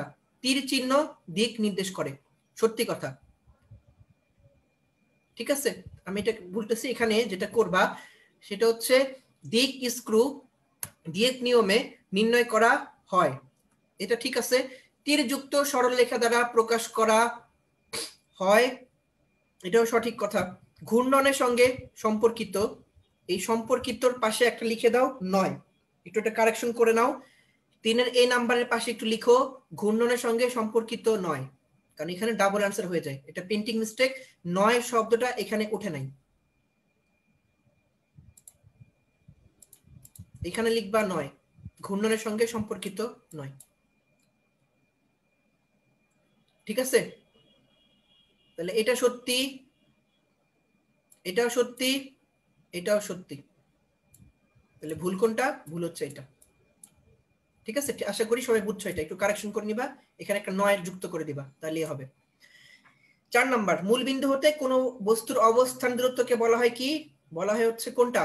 মূল বিন্দু বলছে, তার মানে হয় অবস্থান অথবা ব্যাসার্ধ, তাহলে आंसर হচ্ছে ব্যাসার্ধ ভেক্টর। 5 নাম্বার, সমজাতীয় বলছে, অসম বলছে, একই দিকে বলছে, তাহলে কোন ভেক্টর? সদৃশ ভেক্টর। তাহলে সমজাতীয় অসমমান একই দিকে, आंसर হচ্ছে সদৃশ ভেক্টর। আশা করি বুঝছো। ঠিক আছে, এরপর আমরা চলে যাব পরবর্তীতে। আমাদের পরবর্তী পড়া হচ্ছে নতুন বইয়ের পেজ নাম্বার 69, আগের বইয়ের পেজ নাম্বার হচ্ছে 66 আর হচ্ছে 67। ঠিক আছে, আচ্ছা দেখো, এখানে আমাদের পড়া হচ্ছে জ্যামিতিক পদ্ধতিতে ভেক্টর রাশির যোগের সূত্র। এখানে লেখা আছে জ্যামিতিক পদ্ধতিতে ভেক্টর রাশির যোগের সূত্র হচ্ছে 5টা। জ্যামিতিক পদ্ধতিতে ভেক্টর রাশিকে 5টি সূত্রের সাহায্যে প্রকাশ করা যায়, সেইটা মনে রাখার সূত্র হচ্ছে 3-4 বহু উপস থাকে। জ্যামিতিক পদ্ধতিতে 5টি সূত্রের সাহায্যে প্রকাশ করা যায়, সেটা সূত্র হচ্ছে 3-4 বহু উপস থাকে। 3 দিয়ে হচ্ছে ত্রিভুজ সূত্র, 4 দিয়ে কিন্তু খবরদার চতুর্ভুজ না, 4 দিয়ে হচ্ছে সামান্তরিক সূত্র, বহু দিয়ে হচ্ছে বহুভুজ সূত্র, উপসের উপ দিয়ে হচ্ছে উপাংশ সূত্র, স দিয়ে হচ্ছে সাধারণ সূত্র। তাহলে জ্যামিতিক পদ্ধতিতে ভেক্টর রাশির যোগের সূত্র মনে রাখার এই সূত্রটা তোমাদের কম্পানিয়ন বুকে দেয়া আছে। মনে রাখার সূত্র হচ্ছে 3-4 বহু উপস থাকে, 3 দিয়ে হচ্ছে ত্রিভুজ সূত্র, 4 দিয়ে হচ্ছে 4 বাহু বিশিষ্ট সামান্তরিকের সূত্র, বহু দিয়ে হচ্ছে বহুভুজ সূত্র, উপসের উপ দিয়ে হচ্ছে উপাংশ সূত্র, স দিয়ে হচ্ছে সাধারণ সূত্র। ঠিক আছে, ওকে। এরপরে সাধারণ সূত্রের এখানে যেটা শুধু মনে রাখতে হবে সেটা হচ্ছে এই যে লাস্টের এই কথাটা, যে আর সমান সমান হচ্ছে পি প্লাস কিউ। সাধারণ সূত্রকে প্রকাশ করা হয় হচ্ছে আর সমান সমান পি প্লাস কিউ, এটা দিয়ে জাস্ট একটু মনে রাখলেই হবে। এবার পাশের পেজে আসো। পাশের পেজে আসার পর দেখো ত্রিভুজ সূত্রের কথা লেখা আছে, কোন ত্রিভুজের দুটি সন্নিহিত বাহু বরাবর একই ক্রমে দুটি ভেক্টর ক্রিয়াশীল হলে ত্রিভুজের তৃতীয় বাহুটি বিপরীত ক্রমে ভেক্টর দুটি লব্ধি নির্দেশ করবে। তাহলে সহজ কথা হচ্ছে এটা, ত্রিভুজের কোন বাহুটা লব্ধি নির্দেশ করবে? তৃতীয় বাহু। এবং এখানে একটা সিদ্ধান্ত বলা আছে যে একই বিন্দুতে একই সময়ে ক্রিয়ারত তিনটি সমজাতীয় সমতলীয় ভেক্টর রাশিকে কোন ত্রিভুজের তিনটি বাহু দ্বারা একই ক্রমে নির্দেশ করে লব্ধি কত? 0। তাহলে প্রশ্ন কেমনে আসবে? তোমাকে পুরো লাইনটা তুলে দিবে, তুলে দিয়ে বলবে যে একই ক্রমে নির্দেশ করলে লব্ধি কত। তোমাকে মনে রাখতে হবে যে একই ক্রমে নির্দেশ করলে লব্ধি হচ্ছে 0, এবং সেই সাথে মনে রাখতে হবে প্রশ্ন আসতে পারে নিচের কোনটি ত্রিভুজ সূত্র। এই যে এই লাইনটা, AB plus BC plus CA equals to 0, এই লাইনটা মার্ক করে রাখো, এটা হচ্ছে আমাদের ত্রিভুজ সূত্র। তারপর বহুভুজ সূত্র, এখানে একটা কথা মনে রাখতে হবে, 2 বা ততোধিক ভেক্টর রাশির ক্ষেত্রে, 2 বা ততোধিক ভেক্টর রাশির ক্ষেত্রে আমরা কোন সূত্র ব্যবহার করে লব্ধি নির্ণয় করব? অ্যানসার হচ্ছে বহুভুজ সূত্র, একটু পারলেই শেষ। তারপর সামান্তরিক সূত্র, সামান্তরিক সূত্রে শুধু শেষ কথাটা মনে রাখতে হবে যে সামান্তরিকের কর্ণই হচ্ছে লব্ধির মান ও দিক নির্দেশ করে, শুধু এই কথাটা মনে রাখলে এনাফ। সামান্তরিকের ক্ষেত্রে সামান্তরিকের কর্ণ হচ্ছে এদের লব্ধির মান ও দিক নির্দেশ করে, একটু পারলেই এনাফ। এরপর পেজ উল্টাও, পেজ নাম্বার দেয়া আছে, নতুন বই হচ্ছে 71, আগের বই হচ্ছে 69 নাম্বার পেজ। পেজের একদম শুরুতে দেখো লেখা আছে লব্ধির মান কত? আর সমান সমান √p square plus Q square plus 2p q cos alpha. লব্ধির দিক কত? tan inverse q sin alpha divided by p plus q cos alpha. যেটা বেশি ইম্পর্টেন্ট সেটা হচ্ছে সূত্র, যে কোণের মান। তুমি দেখবা এই পেজ থেকে শুরু করে আগামী 3-4 পেজে অনেকগুলা কোণের মান পাবা, এই কোণের মানগুলা এই চ্যাপ্টারের জন্য সবচেয়ে ইম্পর্টেন্ট, এখান থেকে প্রশ্ন আসার সম্ভাবনা সবচেয়ে বেশি। সো প্রত্যেকটা কোণ আমরা ভালো করে পড়বো। প্রথম কথা, দুইটা ভেক্টরের মধ্যবর্তী কোণ 0 ডিগ্রি, মানে তারা হচ্ছে পরস্পর কেমন? সমান্তরাল। 0 ডিগ্রি হলে পরস্পর সমান্তরাল হয়, আমরা পড়ে ফেলছি। এরপর 2 নাম্বার, দুটি ভেক্টরের মধ্যবর্তী কোণ আলফা সমান সমান 120 ডিগ্রি হলে কি হবে? দুটি ভেক্টরের লব্ধি প্রত্যেক ভেক্টরের সমান হবে। এই যে একদম নিচে দেখো, এটা প্রমাণ করে দেয়া আছে, প্রমাণ দরকার নাই, তোমার শুধু লাইনটা লাগবে যে যদি মূল ভেক্টর দুটির মধ্যবর্তী কোণ 120 ডিগ্রি হয়, তাহলে দুইটা সমান ভেক্টরের লব্ধির মান তাদের প্রত্যেকের মানের সমান হবে। প্রশ্ন দুই ভাবে আসতে পারে, একটা হচ্ছে কোণ কত হইলে দুইটা ভেক্টর লব্ধি তাদের মানের সমান হবে, অ্যান্সার 120 ডিগ্রি। অথবা মধ্যবর্তী কোণ 120 ডিগ্রি হলে দুটি ভেক্টরের লব্ধি ড্যাশ ড্যাশ, ওখানে অ্যান্সার হবে কি যে ওই ভেক্টরের প্রত্যেকের মানের সমান। আর 180 ডিগ্রি হলে কি হবে? 180 ডিগ্রি মানে হচ্ছে ভেক্টর দুটো পরস্পর বিপরীত দিকে ক্রিয়া করে, ঠিক আছে? তাহলে 0 ডিগ্রি মানে সমান্তরাল, 120 ডিগ্রি মানে হচ্ছে সমান ভেক্টর লব্ধির মান সমান, 180 ডিগ্রি মানে হচ্ছে ভেক্টর দুইটা পরস্পর বিপরীত দিকে ক্রিয়া করে। পাশের পেজে যাও। পাশের পেজে আসার পর একদম শুরুতে একদম প্রথমে একটা কথা বলা আছে, দুটি সমান ভেক্টরকে যোগ করলে কোন অবস্থায় এদের লব্ধি ভেক্টরের মানের √2 গুণ হবে। তোমাকে মনে রাখতে হবে যে এই লাইনটা দেখো মার্ক করে দেয়া আছে, মনে রাখতে হবে ভেক্টর দ্বয়ের অন্তর্ভুক্ত কোণ যদি 90 ডিগ্রি হয়, তখন এটা কিন্তু সমান ভেক্টর, যদি অন্তর্ভুক্ত কোণ 90 ডিগ্রি হয় তখন দুইটা সমান ভেক্টরের লব্ধি যে কোনো একটা ভেক্টরের মানের কত গুণ? √2 গুণ হয়। তাহলে খেয়াল রাখবা, যদি কোণের মান 90 ডিগ্রি হয় তাহলে দুইটা সমান ভেক্টরের লব্ধি যে কোনো একটা ভেক্টরের মানের কত গুণ? √2 গুণ। তারপর কয়েকটি বিশেষ ক্ষেত্র, এখানে আরো কিছু কথা বলা আছে, দেখো অলরেডি আমরা পড়ে ফেলছি। আলফা সমান 0 ডিগ্রি হইলে ভেক্টরদ্বয় পরস্পর সমান্তরাল, এবং আলফা সমান 0 ডিগ্রি হইলে 2pq cos 0 মানে 2pq আলটিমেটলি आंसर হচ্ছে r সমান সমান p + q। তাহলে এখানে একটা সিদ্ধান্ত আছে, সিদ্ধান্ত হচ্ছে যে 0 ডিগ্রি মানে কি? 0 ডিগ্রি মানে হচ্ছে একই দিকে ক্রিয়াশীল বা সমান্তরাল। তাহলে সুতরাং দুটি ভেক্টর একই দিকে ক্রিয়াশীল হলে এদের লব্ধির মান হবে ভেক্টরদের যোগফল, এবং দিক হবে ভেক্টরদের যেদিকে ক্রিয়া করে সেই দিকে। কথা ক্লিয়ার? তাহলে আলফা সমান 0 ডিগ্রি হলে লব্ধি কত? তাদের যোগফলের সমান p + q। এটা হচ্ছে আসল কথা। 2 নাম্বার, আলফা সমান সমান 90 ডিগ্রি হলে দেখো সূত্র হচ্ছে r সমান সমান √p² + q²। খেয়াল করো আগের পেজে আমরা থিটা সমান সমান 90 ডিগ্রি পড়ে আসছি, সেখানে ওই দুইটা ভেক্টর পরস্পর কি ছিল? সমান ছিল। তাহলে যখন দুইটা ভেক্টর সমান ছিল তখন 90 ডিগ্রি কোণ হইলে লব্ধি হবে √2 গুণের সমান। আর এখন এই দুইটা ভেক্টর পরস্পর সমান না, দুইটা আলাদা ভেক্টর, তখন কোণ 90 ডিগ্রি হইলে লব্ধি হবে √p² + q², মানে ওই দুইটা ভেক্টর রাশির বর্গের যোগফলের বর্গমূলের সমান। কথাটা কিন্তু কঠিন কথা, √p² + q², তার মানে রাশি দুইটার বর্গের যোগফলের বর্গমূলের সমান। কখন? যখন তারা সমান না তখন। আর তারপরে কথা, আলফা সমান 180 ডিগ্রি হইলে কি হবে? ক্যালকুলেশন হচ্ছে r সমান সমান p - q, মানে তাদের বিয়োগফলের সমান হবে। ঠিক আছে? আচ্ছা, এই কথাগুলাই আবার তার পরের পেজে লেখা আছে, একই কথা আবার পরের পেজে লেখা আছে। নতুন বইয়ের হচ্ছে 73 আর আগের বই হচ্ছে 70, যে লব্ধি সর্বোচ্চ মান কত? a + b, মানে যোগফলের সমান। এবং যোগফল হলে আমরা কি দেখছি? দিক কেমন? একই দিকে। সর্বনিম্ন মান কত? a - b, তাহলে তখন দিক কেমন? বিপরীতমুখী। আর খেয়াল করো, যদি এই দুইটা ভেক্টর সমান হয়, মানে a এবং a দুইটা যদি একই ভেক্টর হয় এবং মানটা যদি বিপরীত হয়, তার মানে a - a হয়, তখন লব্ধির মান কত হবে? 0 হবে। তাহলে একই কথা প্রত্যেকটা পেজে বিভিন্ন ভাবে দেয়া আছে। তারপরে পেজে আসো, আবার তারপরের পেজে আসো। তারপরের পেজে দেখো আবার লব্ধি সর্বোচ্চ মান, একই কথা আবার বোল্ড করে দেয়া আছে যে r max সমান সমান হচ্ছে p + q। ওই পেজে ম্যাক্স কথাটা লেখা ছিল না, ওই পেজে শুধু r সমান সমান p + q ছিল। এই পেজে একই সূত্র r max দিয়ে লিখছে, তার মানে এটার মানে বোঝায় যে লব্ধি সর্বোচ্চ মান হচ্ছে ভেক্টর রাশি দুটির যোগফলের সমান। তার মানে আমি এটা বলতে পারি যে যেহেতু সর্বোচ্চ লব্ধি হচ্ছে দুইটা ভেক্টরের যোগফলের সমান, তাহলে কোনো ভেক্টরের লব্ধি তাদের যোগফলের চাইতে বড় হইতে পারে না। এই কথাটাই দেখো পরের লাইনে বলা আছে যে অন্যভাবে বলা যায় দুটি ভেক্টর রাশির লব্ধির মান এদের যোগফল অপেক্ষা বড় হতে পারে না।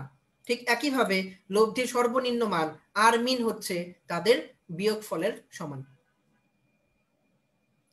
ঠিক আছে?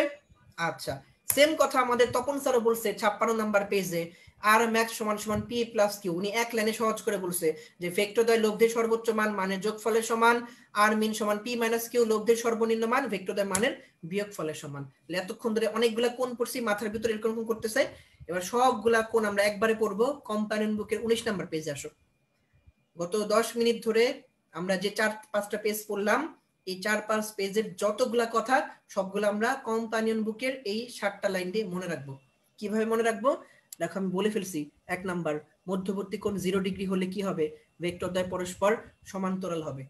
তারপর মধ্যবর্তী কোণ 120 ডিগ্রি হলে কি হবে? আমি বলে ফেলছি যে দুইটা সমান ভেক্টরের লব্ধি প্রত্যেকটা ভেক্টরের মানের সমান হবে। তারপর মধ্যবর্তী কোণ 180 ডিগ্রি হলে কি হবে? ভেক্টরদ্বয় পরস্পর বিপরীত দিকে ক্রিয়া করবে। মধ্যবর্তী কোণ 90 ডিগ্রি হলে কি হবে? দুটি সমান ভেক্টরের লব্ধি একটি ভেক্টরের মানের √2 গুণ হবে। তারপর লব্ধির মান যখন 0 ডিগ্রি কোণের মান, তখন সর্বোচ্চ মান হচ্ছে পি প্লাস কিউ। যখন 180 ডিগ্রি সর্বনিম্ন মান হচ্ছে পি মাইনাস কিউ। একটা হচ্ছে যোগফল, একটা হচ্ছে বিয়োগফল। আর যখন দুইটা ভেক্টর সমান না, তখন আর সমান সমান √P square plus Q square. মানে হচ্ছে ওই যে সেই কথাটা, কঠিন কথাটা, যে যোগফল বর্গের যোগফলের বর্গমূলের সমান। ঠিক আছে? তাহলে আমরা 4 পেজ জুড়ে যা কিছু পড়ছি সবগুলা কথা আমরা এই 8টা লাইন 7টা লাইন থেকে একবারে পড়ে ফেলছি। তাহলে আমাদের কোণ নিয়ে ঝামেলা শেষ। এবার আমরা পেজ উল্টাবো। নতুন বই হচ্ছে 73, আগের বই হচ্ছে পেজ নাম্বার 70। এখানে আসবা। এখানে আসার পর একটা অনেক বড় অঙ্ক দেয়া আছে। নৌকার বেগ স্রোতের অনুকূলে 18, প্রতিকূলে হচ্ছে 6। প্রশ্ন হচ্ছে কত কোণে চালালে বা কোন দিকে চালনা করলে কি করবে? সে হচ্ছে সোজা অপর পারে পৌঁছাবে। এখানে খেয়াল করো যে 18 মানে কি? যোগফল হচ্ছে 18 অনুকূলে, প্রতিকূল মানে কি? বিয়োগফল হচ্ছে 6। তো এখানে দেখো যোগফল আর বিয়োগফলকে যদি আমরা ক্যালকুলেশন করি, তাহলে এখান থেকে আমরা বেগ পাবো, একটা হচ্ছে 12, একটা হচ্ছে 6। এই যে দেখো সব লেখা আছে। তাহলে একটা পাচ্ছি 12, একটা পাচ্ছি 6। ঠিক আছে? তাহলে একটা একটার অর্ধেক অথবা একটার একটা দ্বিগুণ। যদি কখনো এরকম হয় যে আমরা একটার মান আর একটা মানের অর্ধেক পাচ্ছি বা দ্বিগুণ পাচ্ছি, তখন সূত্র হচ্ছে এটা, এবং কোণটা হচ্ছে 120 ডিগ্রি। তুমি কোনটা ইউ কোনটা ভি এত কিছু মনে রাখা দরকার নেই। শুধু মনে রাখবা যদি এরকম হয় যে নৌকার অঙ্ক দেয়া আছে এবং সেখানে দুইটা বেগ একটার একটা অর্ধেক বা দ্বিগুণ দেয়া আছে, তখন কোণ হবে 120 ডিগ্রি। এই যে যেমন ধরো এই অঙ্কটা। ঠিক তেমনি যাদের নতুন বই তারা যাবা হচ্ছে 73 নাম্বার পেজে। পুরনো বইতে এই অঙ্কটা নাই, কিন্তু তপন স্যারের গাণিতিক উদাহরণ 2.3 এই অঙ্কটা ছিল। সেটাই ইসাক স্যার নতুন বইতে নিয়ে আসছে। তপন স্যারের গাণিতিক উদাহরণ 2.3 উনি একটা বিশাল অঙ্ক দিছে। দেখো সেখানে বলা আছে যে স্রোত না থাকলে সাঁতারুর বেগ হচ্ছে 4, আর 2 কিলোমিটার বেগ হচ্ছে বরাবর স্রোত। তাহলে একটা বেগ দেয়া আছে 4, একটা বেগ দেয়া আছে 2। তার মানে একটা আরেকটার উল্টা, একটা আরেকটার উল্টা অথবা একটা আরেকটা দ্বিগুণ। ভালো করে খেয়াল করো কোনটা কত। কোনটা হচ্ছে 120 ডিগ্রি। খেয়াল করছো? তাহলে তপন স্যারের যে বইটা বা নতুন বইয়ের যে ইসাক স্যারের বইটা, সেখানেও এই একই অঙ্ক দেয়া আছে, শুধু ডাটা চেঞ্জ করে দেয়া আছে। সেখানেও কত? 120 ডিগ্রি। ঠিক একইভাবে মেডিকেল ভর্তি পরীক্ষা 2005 সালে আসছিল। সেখানে দেখো একটা বেগ ছিল 5 আর একটা বেগ ছিল 10, এবং সেখানেও কোণ কত? 120 ডিগ্রি। সূত্র কি? সেই একই সূত্র, একটার একটার অর্ধেক বা দ্বিগুণ। তাহলে বুঝতে পারছো? তাহলে এরকম অঙ্কগুলা অনেক বড় অঙ্ক, কিন্তু করা দরকার নাই। তুমি শুধু খেয়াল করবা যে একটা আরেকটার অর্ধেক কিনা। অর্ধেক আছে, ওকে, 120 ডিগ্রি দাগায় আসো, কোনো অসুবিধা নেই। ঠিক আছে? হ্যাঁ, শুধু কম্পানিয়ন বুক পড়লেই হবে, তপন স্যারের বই খোলা দরকার নেই। আমি শুধু দেখাই দিচ্ছি যে কোনটা কোথায় আছে। যাদের দরকার তারা পড়বা, যাদের দরকার নাই তারা কম্পানিয়ন বুক পড়লেই হবে। আচ্ছা, ইসাক স্যারের নতুন বই 73, আগের বই হচ্ছে 71 নাম্বার পেজে একটা অঙ্ক দেয়া আছে। এরকম অঙ্ক, 4 মিটার পার সেকেন্ড বেগে দৌড়ে যাওয়ার সময় 6 মিটার পার সেকেন্ড বেগে লম্বভাবে পতিত বৃষ্টির সম্মুখীন হলো। প্রশ্ন হলো বৃষ্টি হতে রক্ষা পেতে কত কোণে ছাতা ধরতে হবে? এটা হচ্ছে কোশ্চেন। আচ্ছা, এই অঙ্কটা করার আগে আমি সেম আরেকটা অঙ্ক দেখাই। কম্পানিয়ন বুকের 19 নাম্বার পেজে যাবা। কম্পানিয়ন বুকের 19 নাম্বার পেজে যাওয়ার পর দেখবা সেখানে ডেন্টাল আর্টে একটা প্রশ্ন আসছিল। এই প্রশ্নটা তোমাদের মেডিকোর কোশ্চেন ব্যাংকে অ্যাড করা হয় নাই, এটা মিস হয়েছে। মেডিকোর প্রশ্ন ব্যাংকে এটা নাই, এজন্য এটা কম্পানিয়ন বুকে দেয়া আছে। কম্পানিয়ন বুকের দেখো 19 নাম্বার পেজে একটা অঙ্ক দেয়া আছে এরকম 2 নাম্বার, যে এক ব্যক্তি 3 মিটার পার সেকেন্ড বেগে দৌড়াচ্ছে, বৃষ্টি লম্বালম্বি 3 মিটার পার সেকেন্ড বেগে পড়ছে। প্রশ্ন হচ্ছে বৃষ্টি হতে বাঁচতে কত ডিগ্রি কোণ? দেখো একই অঙ্ক। তাহলে এই অঙ্কগুলার শর্টকাট হচ্ছে থিটা সমান tan ইনভার্স মানুষ বাই বৃষ্টি। তার মানে মানুষের বেগটা হচ্ছে উপরে আর বৃষ্টির বেগটা হচ্ছে নিচে। এখন যদি তোমার এটা মনে না থাকে তাহলে তুমি মনে রাখবা সবার উপর মানুষ সত্য, তাহার উপর নাই। সবার উপর মানুষ সত্য, তাহার উপর নাই, তার মানে মানুষ সবসময় উপরে হবে। সো মানুষের বেগ ডিভাইডেড বাই বৃষ্টির বেগ। তাহলে 3/3 মান হচ্ছে 1, আর tan ইনভার্স 1 মান হচ্ছে 45 ডিগ্রি। তাহলে ঠিক একইভাবে এখানেও দেখো মানুষের বেগ হচ্ছে 4 আর বৃষ্টির বেগ হচ্ছে 6। তাহলে 4/6 করলে হয় 0.67, আর 0.67 এর মান হচ্ছে 33.7। এটা একটু কষ্ট করে মুখস্থ রাখতে হবে এই কারণে, কারণ অঙ্কটা ছোট্ট একটা অঙ্ক, টিচারদের সহজে চোখে পড়ে। সো এই মানটা একটু কষ্ট করে তোমাকে মনে রাখতে হবে যে এই অঙ্কটার অ্যান্সার হচ্ছে 33.7 ডিগ্রি। এবং এরকম একটা অঙ্ক বিগত বছরে আসছে, অনেক আগে যদিও, এই জন্য আবার আসতে পারে। আশা করি এই অঙ্কটা বুঝছো। আচ্ছা, এটা যদি বোঝো তাহলে নতুন বই যাদের তারা হচ্ছে পেজ নাম্বার 76-77, নতুন বই যাদের পেজ নাম্বার 76-77, আগের বই যাদের পেজ নাম্বার 73-74, টপিকের নাম্বার হচ্ছে ভেক্টর যোগের কয়েকটি সূত্র। সেখানে কিছু সূত্র দেয়া আছে, এই সূত্র থেকে আমাকে পড়তে হবে শুধুমাত্র হেডলাইন। এই সূত্র থেকে আমাকে পড়তে হবে শুধুমাত্র হেডলাইন। যেমন এই যে ধরো বিনিময় সূত্র, এখানে P প্লাস কিউ সমান কিউ প্লাস পি। তারপর হচ্ছে সংযোজন সূত্র, P plus Q bracket plus আর সমান P plus bracket Q plus আর। তারপর হচ্ছে বন্টন সূত্র, M into P plus Q মানে MP প্লাস এম কিউ। শুধু এই তিনটে লাইন তোমাকে পড়লেই হবে। এই তিনটে লাইন তোমাদের কম্পানিয়ন বুকের 19 নাম্বার পেজে সুন্দর করে দেয়া আছে। সূত্রের নাম আর সূত্রগুলা দেখতে কেমন, এরকম প্রশ্ন বিগত 18 সালে মনে হয় আসছিল। সূত্রের নাম কি, সূত্র দেখতে কেমন, জাস্ট একটুকু পড়লেই হবে। এবং এই তিনটা সূত্র মনে রাখার জন্য তোমাকে মনে রাখতে হবে একটা নেমোনিক্স, সেটা হচ্ছে বিগ বস। বিগ দিয়ে হচ্ছে বিনিময়, ব দিয়ে হচ্ছে বন্টন, স দিয়ে হচ্ছে সংযোজন। বিগ দিয়ে হচ্ছে বিনিময়, ব দিয়ে হচ্ছে বন্টন, স দিয়ে হচ্ছে সংযোজন। ঠিক আছে, তাহলে এই তিনটে হচ্ছে ভেক্টর যোগের সূত্র। আর এর আগে যেটা পড়ছিল যে 5টা সূত্র, সেটা কি ছিল, সেটা ছিল জ্যামিতিক পদ্ধতিতে। দুইটা কথা কিন্তু আলাদা। জ্যামিতিক পদ্ধতিতে ভেক্টরের যোগের নিয়ম ছিল এটা, আর এটা হচ্ছে শুধু ভেক্টর যোগের নিয়ম। সেখানে হচ্ছে এই তিনটা, বিনিময়, বন্টন, সংযোজন বা বিগ বস। এরপর সবাই পেজ উল্টাবা। নতুন বই হচ্ছে পেজ নাম্বার 80, যাদের আগের বই পেজ নাম্বার হচ্ছে 76, তাদের হচ্ছে গাণিতিক উদাহরণ 2.5। গাণিতিক উদাহরণ 2.5 এর মধ্যে একটা কোশ্চেন দেয়া আছে এরকম যে a প্লাস বি ভেক্টর সমান সমান ভেক্টর সি, এবং a প্লাস বি সমান সমান যদি সি হয় স্কেলার, তাহলে a এবং b ভেক্টর দ্বয়ের মধ্যবর্তী কোণ কত, 0 ডিগ্রি। শুধু এই কথাটা মনে রাখলেই হবে যে যদি দুইটা ভেক্টর রাশি এবং স্কেলার রাশি সমান হয় তখন তাদের মধ্যবর্তী কোণ হচ্ছে 0। ভেক্টর রাশি স্কেলার রাশি সমান a প্লাস বি সমান সমান সি, a প্লাস বি সমান সমান সি, দুইটা যদি সমান হয় তাহলে মধ্যবর্তী কোণ 0 ডিগ্রি, মানে তারা পরস্পর সমান্তরাল। শুধু এই কথাটা মনে রাখলেই হবে, পুরো ম্যাথ দরকার নাই, শুধু মনে রাখলেই হবে যে কোনটা কত। এরপর যাদের নতুন বই তারা হচ্ছে পেজ নাম্বার 80, 81, 82। যাদের হচ্ছে আগের বই তারা হচ্ছে 77, 78, 79। এই তিনটা পেজে কিছু পড়াশোনা আমরা করব। প্রথমে আমরা এই পেজে আসার পর দেখব যে ভেক্টর উপাংশের মাধ্যমে ব্যাখ্যা, এই টপিকসের ভিতর লেখা আছে। ভেক্টর উপাংশের মাধ্যমে ব্যাখ্যা, এখানে লেখা আছে নৌকার ঘুণ টানা। নৌকার ছবিটার পাশে কিছু কথা লেখা আছে, এই কথাগুলো আমরা একটু পড়বো। কিভাবে পড়বো খেয়াল করো, মার্ক করবা, যে কথাগুলো আমি বলে দিচ্ছি মার্ক করবা। প্রথম কথা হচ্ছে বলের অনুভূমিক উপাংশ এফ কস থিটা নৌকাকে সামনের দিকে এগিয়ে নিয়ে যায়। আমরা জানি এফ কস থিটা কাজ করে কোথায়, আনুভূমিক বরাবর, এবং সেই কারণে এফ কস থিটা নৌকাকে সামনের দিকে এগিয়ে নিয়ে যায়। উলম্ব উপাংশ এফ সাইন থিটা নৌকাটিকে পাড়ের দিকে টানে। এফ সাইন থিটা লম্ব বরাবর পাড়ের দিকে নিয়ে যায়। তাহলে নদী হচ্ছে এইভাবে যদি যায়, এই বরাবর নৌকা সামনের দিকে যায় এফ কস থিটার জন্য, আর এই বরাবর এফ সাইন থিটা এটা যায় হচ্ছে পাড়ের দিকে। আর এই দুইটার মাঝখানে আমরা কি করি, এই দুইটার মাঝখানে আমরা নৌকার হাল ব্যবহার করি। এই যে পাশে মাঝি বসে আছে, এই যে হাল ধরে, এই নৌকার হাল কি করে, এফ সাইন থিটাকে প্রতিহত করতে পারে। তাহলে এখান থেকে প্রশ্ন কেমনে আসতে পারে, কোন উপাংশ নৌকাকে সামনের দিকে এগিয়ে নিয়ে যায়, আনুভূমিক উপাংশ। কোন উপাংশ নৌকাকে পাড়ের দিকে টেনে নিয়ে যায়, উলম্ব উপাংশ। নৌকার হাল দ্বারা কোন উপাংশকে প্রতিহত করা যায়, উলম্ব উপাংশ। একদম ক্লিয়ার, স্যাররা কিন্তু চাইলে এখান থেকে প্রশ্ন করতে পারে। এরপর হচ্ছে দেখো তারপরের কথা, গুণ যত লম্বা হবে, গুণ মানে হচ্ছে এই যে এখানে এই যে ধরে রাখছে, যেটা এই যে এত বড় একটা বইতে ধরে রাখছে, এটার যত লম্বা হবে থিতার মান তত কম হবে। গুণ যত লম্বা হবে থিতার মান তত কম হবে। থিতার মান কম হইলে কি হবে, থিতার মান কম হইলে কি হবে, এফ সাইন থিতার মান কম হবে, এফ কস থিতার মান বেশি হবে। কেন, ধরো আমি বললাম সাইন 0, সাইন 0 কত, সাইন 0 মানে হচ্ছে 0, cos 0 কত? cos 0 মানে কত?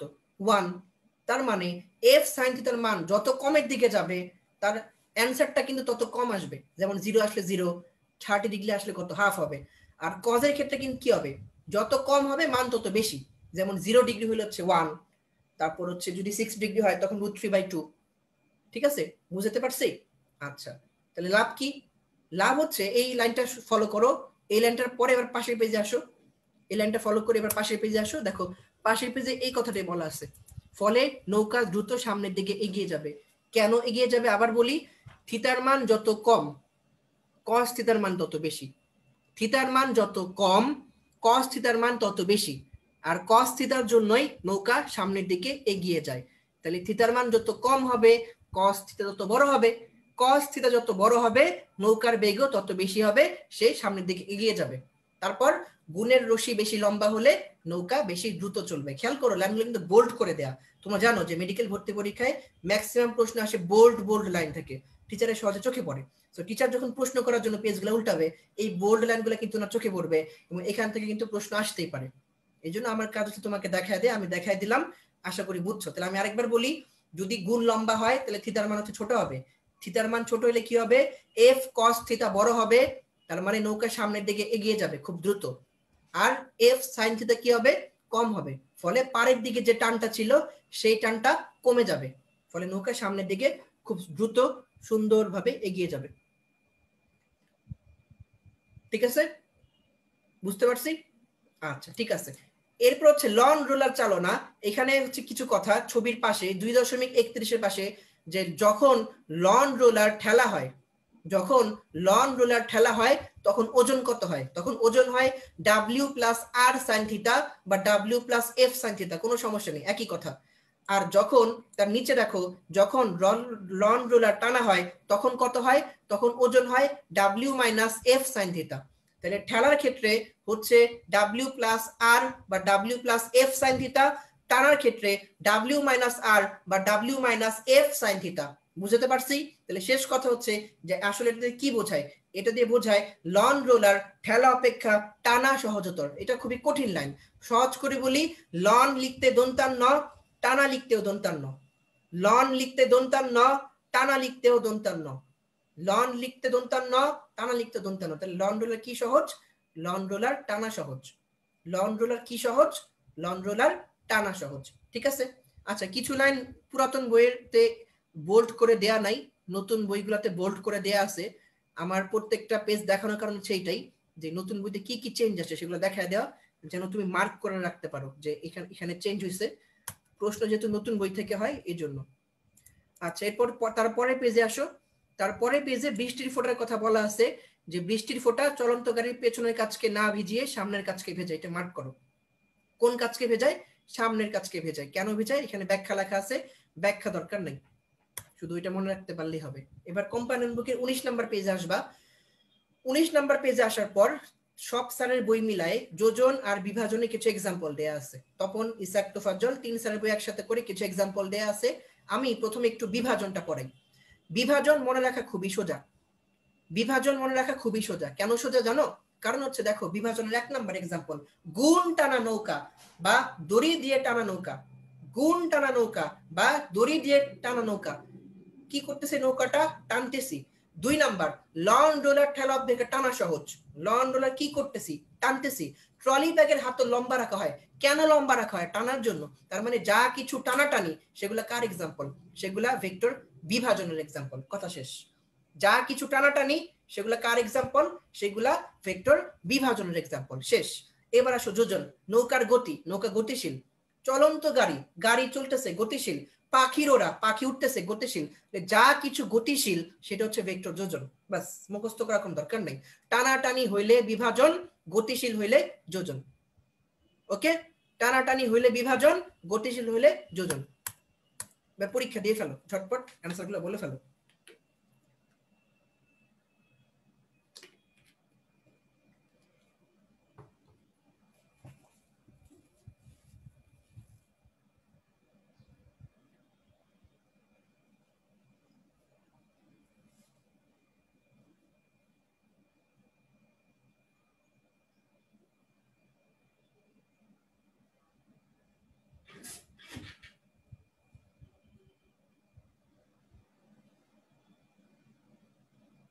জ্যামিতিক পদ্ধতিতে ভেক্টর রাশির যোগের সূত্র কয়টি? 5টি। মধ্যবর্তী কোণ কত হলে দুটি সমান ভেক্টরের লব্ধি ভেক্টরের মানের সমান হয়? 120 ডিগ্রি, বলে ফেলছিলাম। দুটি সমান ভেক্টর অন্তর্ভুক্ত কোণ 90 ডিগ্রি হইলে তাদের লব্ধি একটি ভেক্টরের মানের কত গুণ হয়? কত গুণ বলছিলাম? সমান ভেক্টর 90 ডিগ্রি √2। ভেক্টরের যোগের সূত্র নয় কোনটা? বিগ বস। তাহলে বিনিময়, বন্টন, সংযোজন, উপাংশ নামে কোনো সূত্র নাই। ভেক্টর যোজনের ভুল দৃষ্টান্ত। যোজন মানে কি? গতিশীল। তাহলে লন রোলার টানাটানি ছিল বিভাজন। অ্যানসার হচ্ছে 5-এর সি। তাহলে যারা এতক্ষণ ধরে মনোযোগ দিয়ে ক্লাস করছো, আমার মনে হয় তোমাদের এই টপিকগুলো আজকের পড়া না পড়লেও হবে। যদি মনোযোগ দিয়ে ক্লাস করো তাহলে দেখবা বেশিরভাগ পড়া আমি ক্লাসের মধ্যে পড়াই দিচ্ছি তোমাকে খুঁজে খুঁজে, বইও দাগানো হয়ে যাচ্ছে। ঠিক আছে, সবাই পেজ উল্টাবো। পেজ উল্টানোর পর পেজ উল্টায় হচ্ছে নতুন বইয়ের পেজ নাম্বার 86-87, আগের বইয়ের পেজ নাম্বার হচ্ছে 83-84। এখানে আমাদের পড়া হচ্ছে ভেক্টরের গুণ দুই প্রকার, স্কেলার বা ডট গুণ আর ভেক্টর বা ক্রস গুণ। স্কেলার গুণ মানে কি? স্কেলার গুণ মানে হচ্ছে যে দুইটা ভেক্টরের মানে গুণফল এবং তাদের মধ্যবর্তী কোসাইনের গুণফলের সমান। এটা একটি ইম্পর্টেন্ট, মনে রাখতে হবে।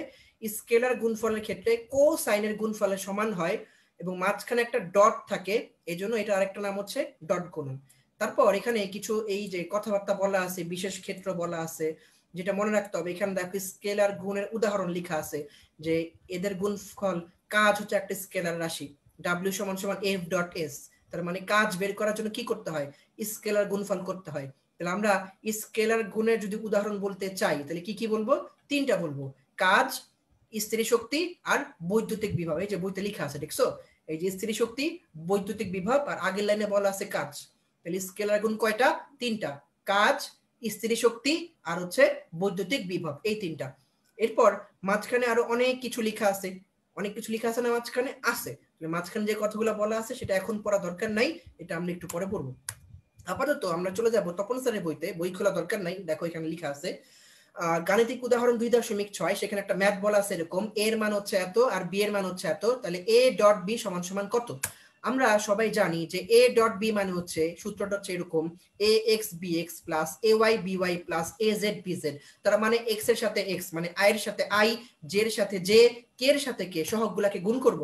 তাহলে দেখো এর জন্য i এর সহগ হচ্ছে 6, b এর জন্য i এর সহগ হচ্ছে 2, 6 দুগুণে 12।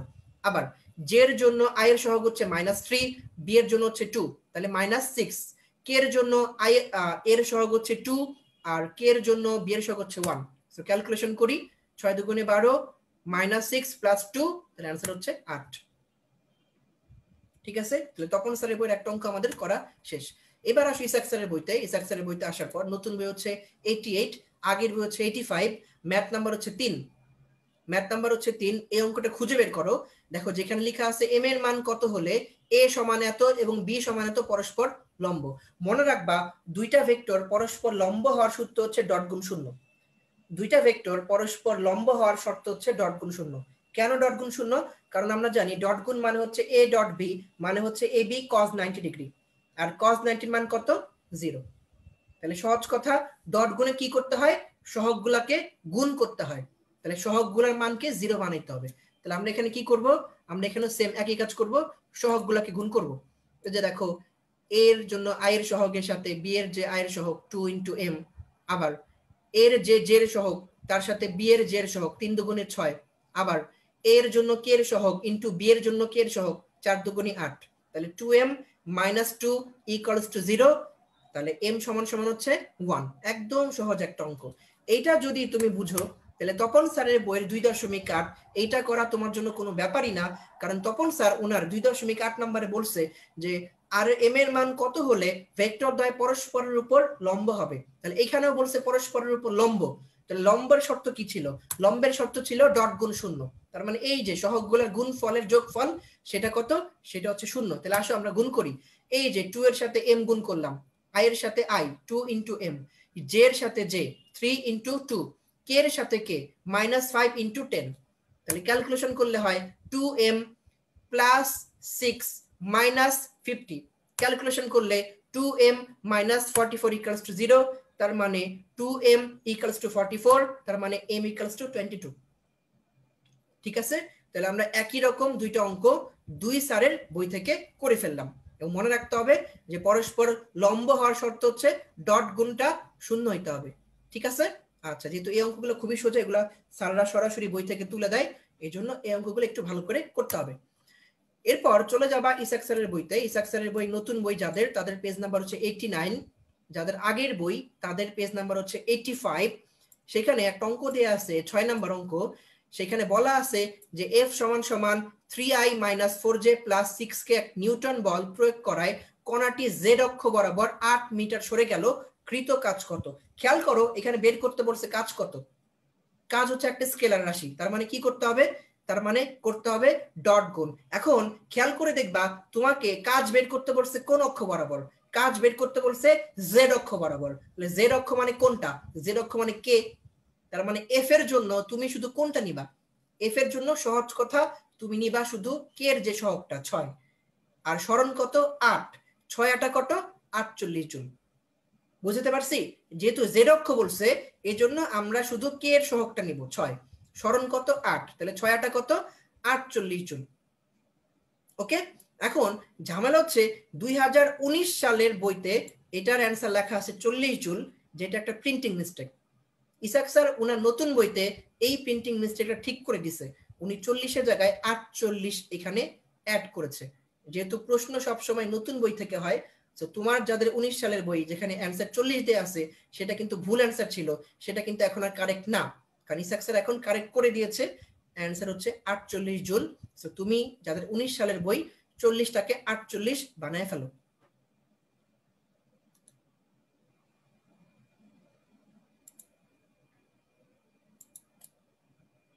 তারপর হচ্ছে ভেক্টর গুণ বা ক্রস গুণ। এখানে যেটা মনে রাখতে হবে সেটা হচ্ছে ভেক্টর গুণ হচ্ছে কিসের সমান?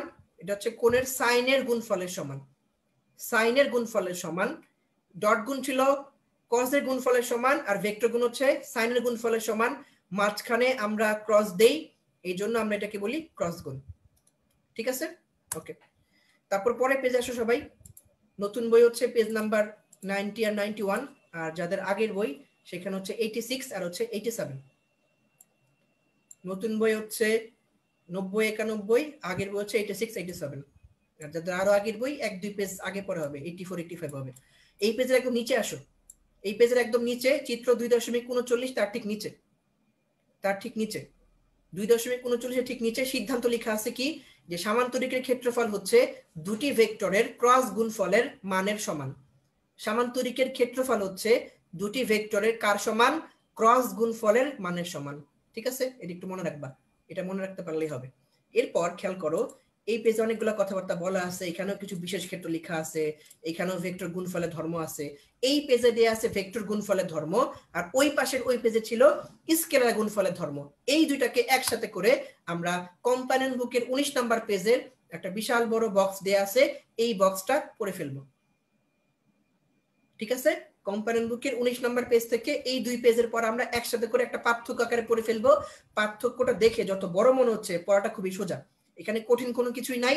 আমি এখানে ইসাক তপন তোফাজ্জল 3 সালের বইতে যা কিছু আছে সবকিছু তুলে দিছি যাতে কোনো পয়েন্ট মিস না হয়, এই জন্য দেখতে এত বড় মনে হচ্ছে, আসলে এটা এত বড় না, আমি একটু পড়াই দিচ্ছি, খেয়াল করো। দুটি ভেক্টর রাশির গুণনে গুণফল যদি স্কেলার রাশি হয় তবে সেটাকে আমরা স্কেলার গুণফল গুণন বলি, আর গুণফলকে বলা হয় স্কেলার গুণফল। সমীকরণ হচ্ছে পি কিউ কজ আলফা। এখানে একটু খেয়াল করবা ডট গুণের ক্ষেত্রে কোনটা হচ্ছে এরকম, স্কেলার গুণের ক্ষেত্রে আর ভেক্টরের ক্ষেত্রে হচ্ছে একই, কোন দুইটা কিন্তু সেম, কোন দুইটাই কিন্তু সেম। হ্যাঁ, কোণের মধ্যে কিন্তু কোনো পার্থক্য নেই, একটা এইভাবে লেখা একটা এইভাবে লেখা, মানে কোন দুইটা কিন্তু একই, 0 থেকে আলফা, আলফা থেকে পায়ের মধ্যে, এটা হচ্ছে মেইন কথা। কোন দুইটা কিন্তু একই, 0 থেকে পায়ের মধ্যে, কোন নিয়ে কিন্তু প্যাচ লাগে না, দুইটা দুইভাবে লেখা আছে। আচ্ছা, তারপর হচ্ছে মান, মান হচ্ছে পি কিউ কজ আলফা। দিক কোথায়? এটার কোনো দিক নাই কারণ স্কেলার রাশি তাই, আর আমরা জানি যে কজের মানে সমান, এই জন্য পি কিউ কজ আলফা। একই ভেক্টরকে দুইবার নিলে কি হয়? মানের বর্গ পাওয়া যায়, মানের বর্গ পাওয়া যায়, অর্থাৎ a ডট এর সমান a স্কয়ার, বিনিময় সূত্র মেনে চলে a ডট b সমান সমান b ডট a হয়। a লম্ব b হলে কি হবে? a b cos থিটা হবে। a লম্ব b হলে কি হবে? a b cos theta. cos 90 এর মান কত? cos 90 এর মান হচ্ছে 0, এইজন্য a আর b যদি পরস্পর লম্ব হয় তাহলে a ডট b সমান সমান 0 হয়। ঠিক আছে, আচ্ছা, তারপর মধ্যবর্তী কোণ থিটা সমান সমান cos inverse a dot b divided by ab। আর মনে রাখবা ডট গুণের ক্ষেত্রে কি হবে, যদি একই রকম ডট গুণের ক্ষেত্রে কি হবে, যদি একই রকম রাশিকে গুণ করি তখন হবে 1, ভিন্ন রকম রাশিকে গুণ করলে কি হবে 0। একদম সহজ কথা, i dot i1 j dot j1 k dot k1। আর যদি এরকম হয় i ডট j তাহলে হবে 0, k ডট i হবে 0, k ডট j হবে 0। ক্লিয়ার? তারপরেরটা স্থানাঙ্কের মাধ্যমে দুটি ভেক্টর গুণফল। দেখো এই সূত্রটা আমরা অলরেডি দুইটা অঙ্কে করে আসছি, তো আমরা এটা পারি। এবার খেয়াল করো আলফা সমান 0 হলে কি হবে, p ডট q মানে কি, p q cos 0, cos 0 এর মান কত 1, তাহলে आंसर কত p q। আলফা সমান 90 ডিগ্রি হলে p q cos 90, cos 90 এর মান কত 0। আলফা সমান 180 ডিগ্রি হলে p q cos 180, cos 180 এর মান কত -1, তার মানে কত q। এবং एग्जांपल দেখো আমরা অলরেডি পড়ে আসছি, কি কি एग्जांपल ছিল, ডট গুণের কাজ, স্থির শক্তি ও বৈদ্যুতিক বিভব। তাহলে দেখো এখানে কিন্তু মুখস্থ করার কোনো কিছুই নাই, এখানে কিন্তু মুখস্থ করার কোনো কিছুই নাই। তুমি সংজ্ঞা পারো, সমীকরণ পারো, মান পারো, জানো যে কোনো দিক নাই, শুধু মনে রাখতে হবে একই রকম রাশিকে গুণ করলে বর্গ হয়। তারপর বিনিময় সূত্র মেনে চলে, লম্ব হইলে কেন 0, কারণ ab cos 90 হচ্ছে 0। তারপর এই সূত্র তুমি জানো, একই রকম রাশিকে গুণ করলে হচ্ছে 1, তাহলে ভিন্ন রকম রাশিকে গুণ করলে কত 0, তুমি এই সূত্র পারো। তারপর আলফা সমান 0 হইলে তোমার কাজ শুধু মান বসানো, তুমি एग्जांपल পড়ে আসছো। তার মানে ডট গুণ কিন্তু তোমার পুরোটাই পড়া শেষ, ডট গুণ কিন্তু তোমার পুরোটাই পড়া শেষ। এবার আসো ভেক্টর গুণ। তাহলে সংজ্ঞা কি হবে, যেই গুণ ফলে ভেক্টর রাশি পাওয়া যায় সেটা হচ্ছে ভেক্টর গুণ। তারপর এটাকে কিভাবে প্রকাশ করা হয়, প্রকাশ করছে এইভাবে, ইটা into P Q, P Q sine alpha. দিক কেমনে, ডান হাতি কক স্ক্রু, এবং একই রকম রাশিকে গুণ করলে হয় 0। এখানে বিনিময় নিয়ম মেনে চলে না। কেন মেনে চলে না, কারণ হচ্ছে দেখো স্কেলার গুণে কিন্তু কোনো দিক ছিল না, ওইখানে দিক নিয়ে কোনো মাথা ব্যথাই নাই। কিন্তু ভেক্টর গুণের ক্ষেত্রে দিক একটা অনেক বড় ফ্যাক্টর। কেন, কারণ সে কিন্তু কি করে, দিক স্ক্রু নিয়ম মেনে চলে, এবং দিক স্ক্রু এইভাবে চলে একরকম, এইভাবে চলে আরেক রকম। তাহলে যখন a ক্রস b তখন এটা যাচ্ছে হচ্ছে এইভাবে, আর যখন b ক্রস a তখন কিন্তু জিনিসটা যাবে কিভাবে, উল্টা ভাবে যাবে। তখন সামনে একটা কি বসাইতে হবে, মাইনাস বসাইতে হবে। তাহলে যেহেতু সামনে একটা মাইনাস বসাইতে হবে, তার মানে তার এই পাশের রাশি আর এই পাশের রাশি কিন্তু সমান হবে না। তার মানে ভেক্টর রাশি চাইলেও কখনোই বিনিময় সূত্র মানতে পারবে না। কেন মানতে পারবে না, ক্লিয়ার? কারণ সে কি করে, দিক স্ক্রু নিয়মটা মেনে চলে। দিক স্ক্রু নিয়মে বিনিময় বলে কোনো কিছু নাই, তুমি উল্টা করে লিখলেই দিক চেঞ্জ হয়ে যায়। এই জন্য ভেক্টর রাশি বিনিময় সূত্র মেনে চলে না। এবং ভেক্টর রাশির ক্ষেত্রে কি হবে, সরি ভেক্টর গুণফলের ক্ষেত্রে কি হবে, a ক্রস b সমান সমান ab sin থিটা, sin 90 এর মান কত 1, তাহলে a ক্রস b কত হয়ে যাবে, ab হয়ে যাবে। তারপর সূত্র সেম, এখানে ছিল cos, এখানে হচ্ছে sin, এখানে ছিল ডট গুণ, এখানে হচ্ছে ক্রস গুণ। আর একটা একটা উল্টা, ডট গুণে কি ছিল, একই রকম রাশিকে গুণ করলে হবে 1, ভেক্টর গুণে কি হবে, একই রকম রাশিকে গুণ করলে হবে 0।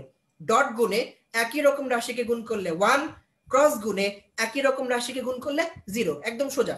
এরপর মনে রাখবা i এর পর j, j এর পর কে, এটা একটা সিরিয়াল, i এর পর j, j এর পর কে, মানে i j k, যদি এই সিরিয়াল ঠিক থাকে সব প্লাস, i j k এই সিরিয়াল যদি ঠিক থাকে সব প্লাস, যদি সিরিয়াল ঠিক না থাকে মাইনাস। কিরকম, i ক্রস j সিরিয়াল ঠিক আছে, তাহলে তারপর কি আসবে কে। আবার j ক্রস কে সিরিয়াল ঠিক আছে, এরপর কি আসবে i, K cross i serial ঠিক আছে, এরপর কি আসবে j। Clear? Okay, j cross i সিরিয়ালটা উল্টে গেছে না, তাহলে কত হবে মাইনাস কে। আবার i ক্রস কে উল্টে গেছে, তাহলে কি হবে মাইনাস j।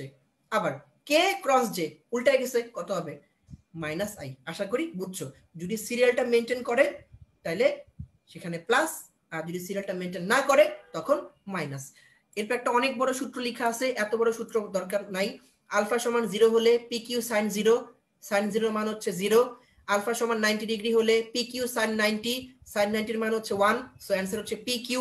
আলফা সমান 180 ডিগ্রি হলে সাইনের মান 0, সো এটা হচ্ছে 0। তারপর एग्जांपल কি হবে, দেখো एग्जांपलটা হচ্ছে আমরা অলরেডি বলে ফেলছি, সেটা হচ্ছে সামান্তরিকের ক্ষেত্রফল। মনে আছে বলছিলাম যে সামান্তরিকের ক্ষেত্রফল কি হবে, বাহু দুটার ক্রস গুণফলের মানের সমান। তারপর ওই যে ভেক্টর প্রকাশ, এখানে বলছিলাম টর্ক মানে কি r ক্রস f ক্রস গুণ, কৌণিক বেগ v মানে কি ওমেগা ইনটু r মানে কি ক্রস গুণ, কৌণিক ভরবেগ l মানে কি r cross b p cross গুণ। তার মানে এই যে এগুলা কিন্তু আমরা অলরেডি পড়ে ফেলছি বইয়ের মধ্যেই, তাহলে এগুলো সবগুলো হচ্ছে ক্রস গুণ। তাহলে দেখো এখানে যা কিছু আছে সবকিছু কিন্তু আমার পড়া শেষ। তার মানে সেই ডট গুণ আর ক্রস গুণের ভিতর বইয়ে এতগুলা কথা ছিল 4 পেজ জুড়ে, ওই 4 পেজের কথা আমরা মাত্র একটা ছোট্ট বক্সের মধ্যে নিয়ে আসছি, পুরোটা পড়া শেষ। আমার অনেকটুকু টাইম সেভ হইলো, এটা দেখার পর তোমার এটা নিয়ে আর কোনো সমস্যা থাকার কথা না। এবার তুমি পেজ উল্টাবা, পেজ উল্টানোর পর হচ্ছে নতুন বই 92, আগের বই হচ্ছে 88, সেখানে আসবা। সেখানে আসার পর তুমি হচ্ছে দেখবা এরকম একটা অঙ্ক দেয়া আছে, অনেক বড় একটা অঙ্ক। সেটা দেয়া আছে হচ্ছে এরকম যে এম এর মান কত হলে ভেক্টর দ্বয় পরস্পর সমান্তরাল। দেখো একটু আগে আমি বলছিলাম যে লম্ব হওয়ার শর্ত কি ছিল, লম্ব হওয়ার শর্ত ছিল হচ্ছে ডট গুণ শূন্য। লম্ব হওয়ার শর্ত কি ছিল, লম্ব হওয়ার শর্ত হচ্ছে ডট গুণ শূন্য। আর এখন এখানে কি আছে, এখানে বলা আছে সমান্তরাল।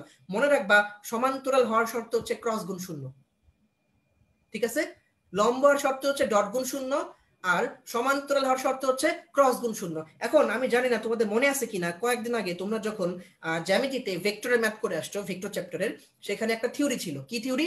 সেখানে বলা ছিল যে ক্রস গুণের ক্ষেত্রে কি হয়, ক্রস গুণের ক্ষেত্রে সহগগুলার অনুপাত পরস্পর সমান হয়। একটা উপপাদ্য ছিল এরকম, তোমরা করছো কিনা আমার মনে নাই, মানে আমার জানি না, বাট এরকম একটা উপপাদ্য ছিল যে যখন ক্রস গুণ করি আমরা, ক্রস গুণের ক্ষেত্রে কি হয়, ক্রস গুণের ক্ষেত্রে সহগগুলার অনুপাত পরস্পর সমান হয়। ব্যাপারটা কিরকম? ব্যাপারটা হচ্ছে এই যে এরকম, খেয়াল করো, ভালো মতো খেয়াল করো। দেখো আই এর জন্য আই এর সহগ হচ্ছে 1, লিখলাম 1 ডিভাইডেড বাই, যেহেতু অনুপাত বলছি সো ডিভাইডেড বাই। বি এর জন্য আই এর সহগ হচ্ছে এম, ওকে লিখলাম। তারপর আমি বলছি সহগগুলা সমান, অনুপাতগুলো সমান, তাহলে ইকুয়ালস টু দিয়ে আবার এর জন্য আই এর সহগ কত -3 ডিভাইডেড বাই অনুপাত বি এর জন্য আই এর সহগ কত 6, আবার ইকুয়াল দিয়ে এর জন্য আই এর সহগ কত 5 ডিভাইডেড বাই বি এর জন্য আই এর সহগ কত -10।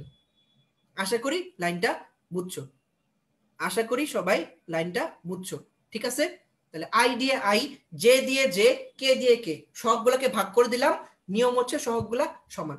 এবার খেয়াল করো এই যে -3/6, এটাকে কাটাকাটি করলে কত হয় -1/2, অথবা 5/-10, এটাকে করলে কি হয় -1/2।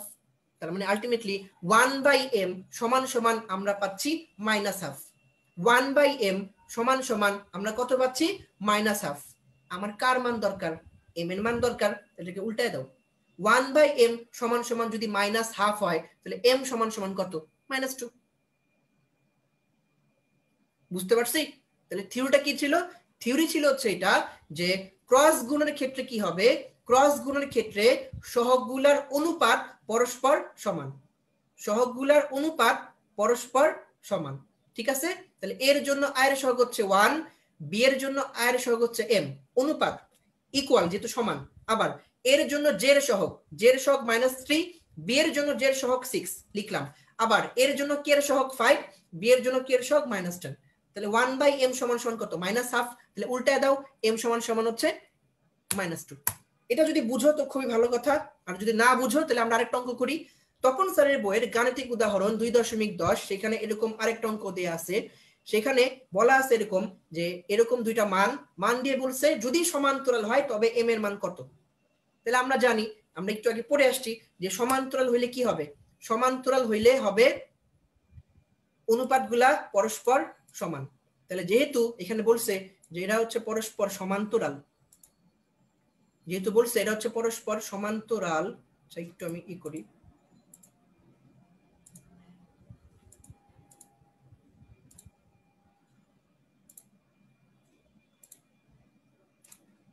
দেখো তাহলে এখানে কি করলাম আমরা, এখানে হচ্ছে দেখো কোশ্চেনটা দেখো তো একটু ভেজাল।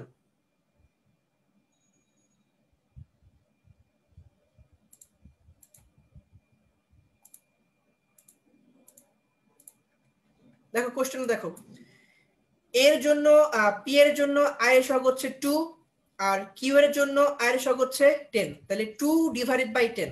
আচ্ছা, তারপর পি এর জন্য জে এর সহগ হচ্ছে m ডিভাইডেড বাই কিউ এর জন্য জে এর সহগ হচ্ছে -5, ওকে। আবার পি এর জন্য কে এর সহগ হচ্ছে -3 ডিভাইডেড বাই কিউ এর জন্য কে এর সহগ হচ্ছে -15, ঠিক আছে? আমি এটা দেখার চেষ্টা করতেছিলাম, বাট জুম আর ড্র দুটো একসাথে হয় না, এই জন্য ঝামেলা হচ্ছিল। আশা করি বুঝছো যে এই লাইনটা কোথা থেকে আসছে, এই লাইনটা আসছে এখান থেকে 2/10 m বাই -5 -3 বাই -15। এবার আমি একটু ড্র করে দেখাই যে আসলে এখানে কি হচ্ছে। খেয়াল করো এখানে এই যে দেখো 2 আর 10 যদি আমি কাটি তাহলে আমি এখান থেকে পাবো হচ্ছে 1/5। আবার এখানে দেখো এই যে এই মাইনাস আর এই মাইনাস এটা কাটাকাটি হয়ে গেল, কাটাকাটি হইলে এইটা আর এটা যদি আমি কাটি তাহলে আমি পাবো 1/5। তাহলে আলটিমেটলি আমি পাচ্ছি এইটা সমান সমান হচ্ছে এইটা m ডিভাইডেড বাই -5 সমান সমান 1 ডিভাইডেড বাই -5, আমি এটা পাচ্ছি। আবার আমি যদি এখন এইটা আর এইটাকে কাটি তাহলে কত থাকবে, থাকবে হচ্ছে 1। আর এই যে মাইনাসটা, এই মাইনাসটাকে টেনে আমি যদি এখন এখানে বসায় দেই তাহলে আমার অ্যান্সার কত, অ্যান্সার হচ্ছে -1। আশা করি সবাই বুঝছো যে এটা কিভাবে আসছে, আমি এটা কিভাবে করছি। তাহলে আজকের পর থেকে যদি এরকম কোন অঙ্ক আসে তোমাদের কোনো সমস্যার কথা না। যদি লম্ব বলে তাহলে কি করবা, ডট গুণ শূন্য। যদি সমান্তরাল বলে তাহলে যে নিয়মটা শিখিয়ে দিলাম এই নিয়ম দিয়ে করবা, 1 মিনিটের মধ্যে অঙ্ক শেষ। ঠিক আছে, তাহলে এবার একটু পেজ উল্টাও। পেজ উল্টানোর পর এখানে আসো, যাদের হচ্ছে পুরনো বই তাদের পেজ নাম্বার হচ্ছে 89, যাদের নতুন বই পেজ নাম্বার হচ্ছে 93। সেখানে 4 নাম্বার দিয়ে একটা অঙ্ক লেখা আছে, দেখো এরকম যে a প্লাস বি সমান সমান a মাইনাস বি হলে, a প্লাস বি সমান সমান a মাইনাস বি হলে a ও b এর মধ্যবর্তী কোণ কত, সমান সহজ কথা ভেক্টরের পরস্পর লম্ব মানে কোণ হচ্ছে 90 ডিগ্রি। তাহলে মনে রাখবা যদি দুইটা ভেক্টর রাশির যোগফল এবং বিয়োগফল সমান হয়, যদি যোগফল এবং বিয়োগফল সমান হয় তাহলে মধ্যবর্তী কোণ কত, 90 ডিগ্রি। অথবা যদি মধ্যবর্তী কোণ 90 ডিগ্রি হয় তাহলে যোগফল আর বিয়োগফল সমান। যাদের নতুন বই, নতুন বইয়ের ইসাক স্যারের 79 নাম্বার পেজে, এটা আগের বইতে নাই, নতুন বইয়ের 79 নাম্বার পেজে এই থিওরিটা স্যার অ্যাড করে দিছে, যেটা আমরা মাত্রই পড়লাম যে দুটি ভেক্টর রাশি যোগফল ও বিয়োগফলের মান সর্বদা সমান হলে কি হয়, দুটি ভেক্টরের মধ্যবর্তী কোণ π/2 হলে ভেক্টর দুটি যোগফল ও বিয়োগফলের মান সমান হবে। দেখো আমরা কিন্তু মাত্র এই কথাটা এখানে পড়ে আসছি যে a প্লাস বি সমান সমান a মাইনাস বি হলে কোণ কত, 90 ডিগ্রি মানে π/2। তার মানে নতুন বইতে স্যার যে কথাটা অ্যাড করছে, যাদের নতুন বই নাই তাদের মন খারাপ করার কোনোই কারণ নাই, কারণ স্যার যে কথাটা অ্যাড করছে সেটা আমি অলরেডি এখানে পড়ে ফেলছি যে যোগফল আর বিয়োগফল সমান হলে কোণ কত, 90 ডিগ্রি বা π/2। ঠিক আছে, তাহলে এবার স্পট এক্সাম দিয়ে ফেলো, অ্যানসারগুলো একটু ঝটপট বলে ফেলো।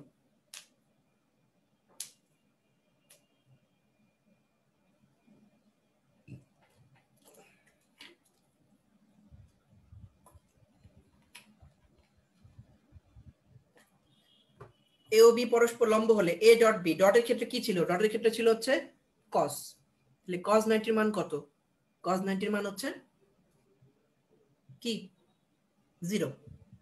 i ডট জে সিরিয়াল, ঠিক আছে, তাহলে i এর পর জে, জে এর পর হচ্ছে কে, কে ডট কে একই রকম রাশিকে ডট গুণ করলে কি হয়,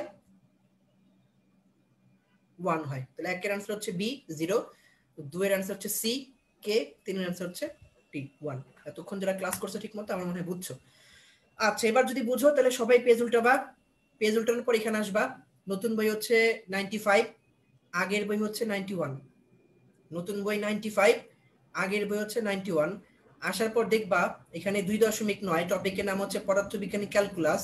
সেখানে এই টপিকটা ঠিক উপরে একটা শর্ত দেয়া আছে যে a dot B cross C equals to 0 হলে ভেক্টর তিনটা সমতলীয়। এটা ব্যাখ্যার বোঝার কোনো দরকার নাই, তোমাকে শুধু লাইনটা মনে রাখতে হবে যে ভেক্টর তিনটা ভেক্টর সমতলীয় হওয়ার শর্ত কি, শর্ত হচ্ছে a dot B cross C equals to 0। এই লাইনটা একটু মার্ক করো। মার্ক করার পর তুমি দেখবা এখানে লেখা আছে পদার্থবিজ্ঞানী ক্যালকুলাস, সেটার সেকেন্ড লাইনে দাগাও, সেকেন্ড লাইনে মার্ক করে ফেলো যে কে প্রথমে ডিফারেনশিয়াল ক্যালকুলাস প্রয়োগ করেন। বিজ্ঞানী নিউটন সর্বপ্রথম তাত্ত্বিক পদার্থবিজ্ঞানে ডিফারেনশিয়াল ক্যালকুলাস প্রয়োগ করেন। তারপর এখানে কিছু কথাবার্তা বলা আছে যে বেগ হচ্ছে বস্তুর সরণের টাইম ডেরিভেটিভ। এই কথার মানে কি, এই কথার মানে হচ্ছে সরণকে টাইম দিয়ে ভাগ করলে বেগ পাওয়া যায়, একদম সহজ কথা। ডেরিভেটিভ মানে হচ্ছে সেটা দিয়ে ভাগ করা। তাহলে বেগ মানে কি, বেগ মানে হচ্ছে সরণ বাই সময়। তাহলে সরণের টাইম ডেরিভেটিভ মানে সরণকে টাইম দিয়ে ভাগ করলে যা পাওয়া যায় সেটি হচ্ছে বেগ। আবার ত্বরণ হচ্ছে বস্তুর বেগের টাইম ডেরিভেটিভ। তাহলে ত্বরণ মানে কি, তার মানে হচ্ছে বেগ ডিভাইডেড বাই সময়। ঠিক আছে, ওকে ফাইন। এরপর ব্যবহার লেখা আছে, দেখো ব্যবহার হচ্ছে ডিফারেনশিয়াল ক্যালকুলাস, ইন্টিগ্রাল ক্যালকুলাস।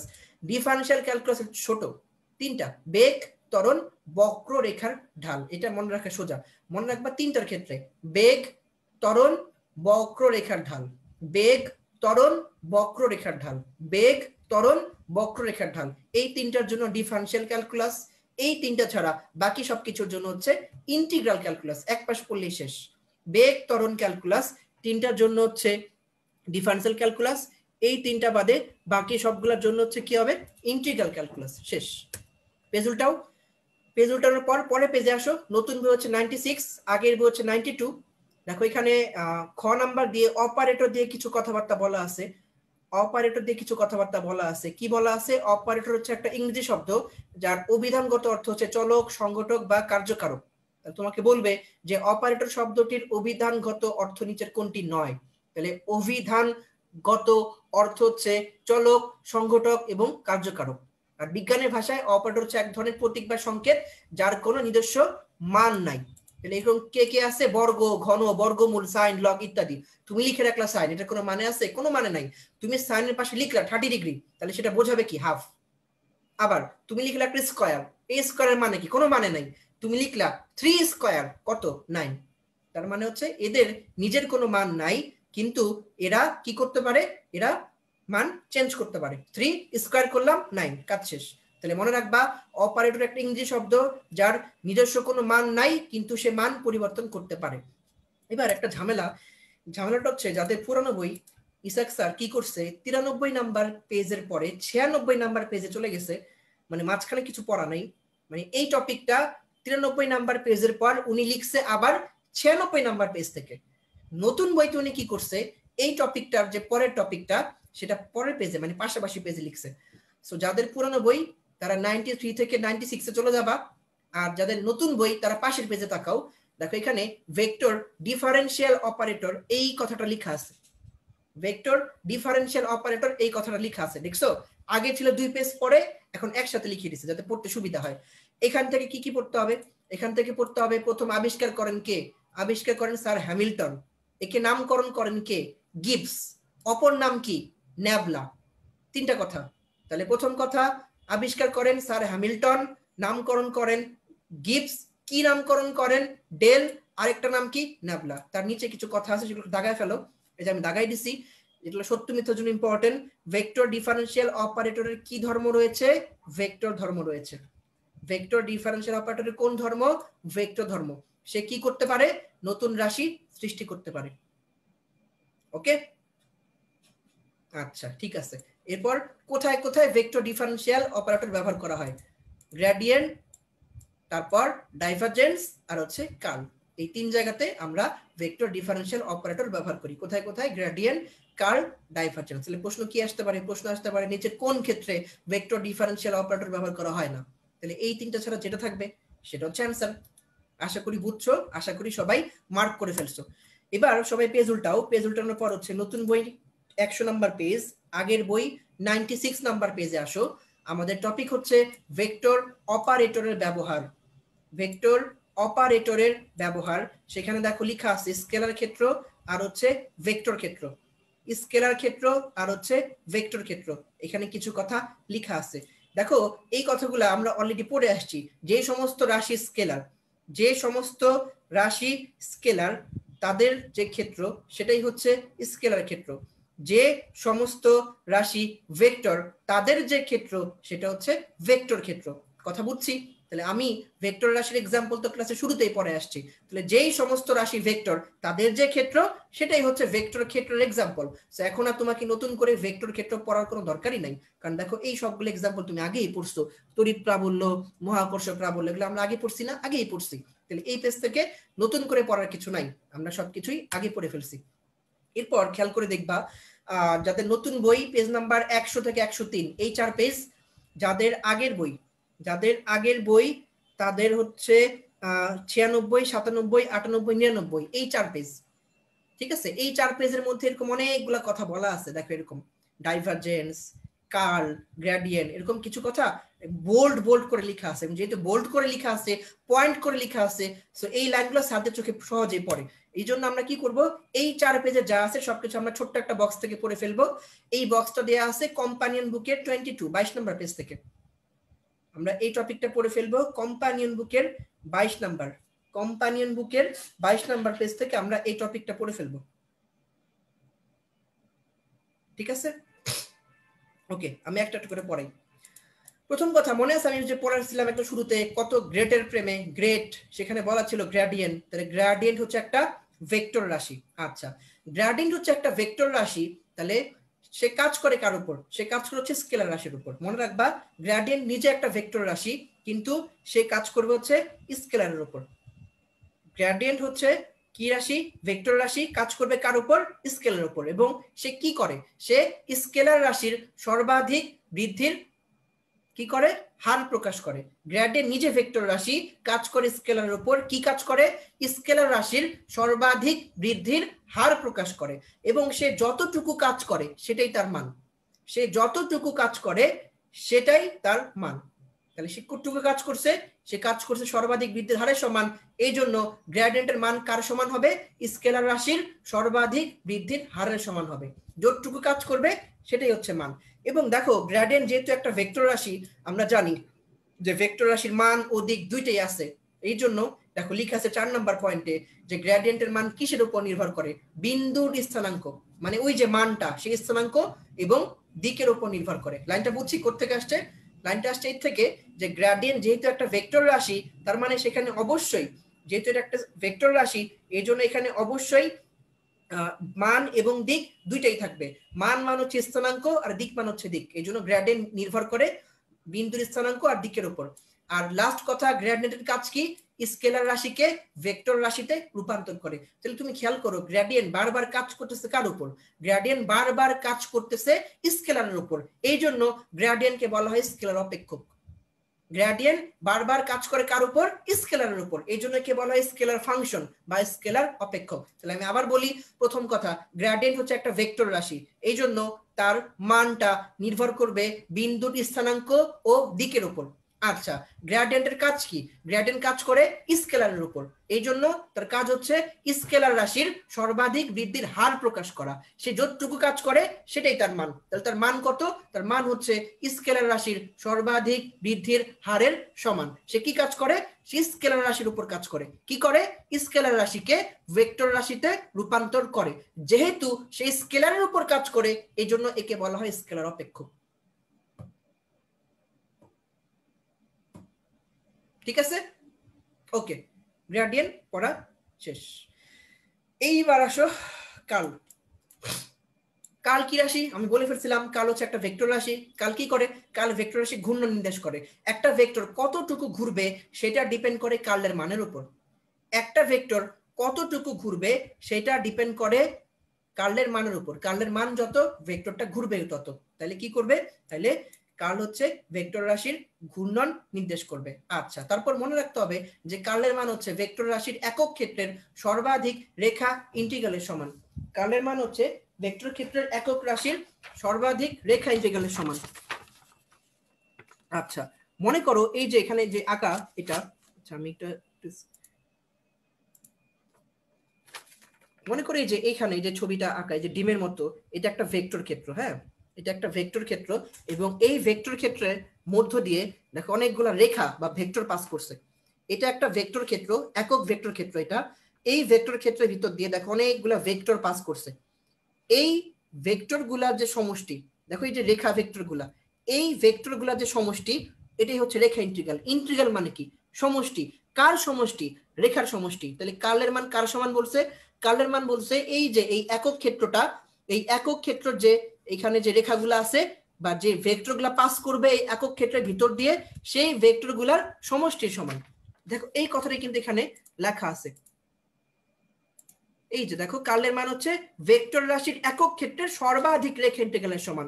মানে একক ক্ষেত্রের ভিতর দিয়ে যতগুলা রেখা বা যতগুলা ভেক্টর পাস করবে তাদের যে সমষ্টি, সেটা হচ্ছে কার্লের মান। আর কার্ল হচ্ছে কি লিখি আমরা? কার্ল লিখি ল দিয়ে। তাহলে মনে রাখবা কার্লের দিক হচ্ছে ভেক্টর ক্ষেত্রের উপর লম্ব বরাবর। তাহলে মান কত? মান হচ্ছে একক ক্ষেত্রের ভিতর দিয়ে যতগুলা ভেক্টর পাস করতে পারবে সেটা।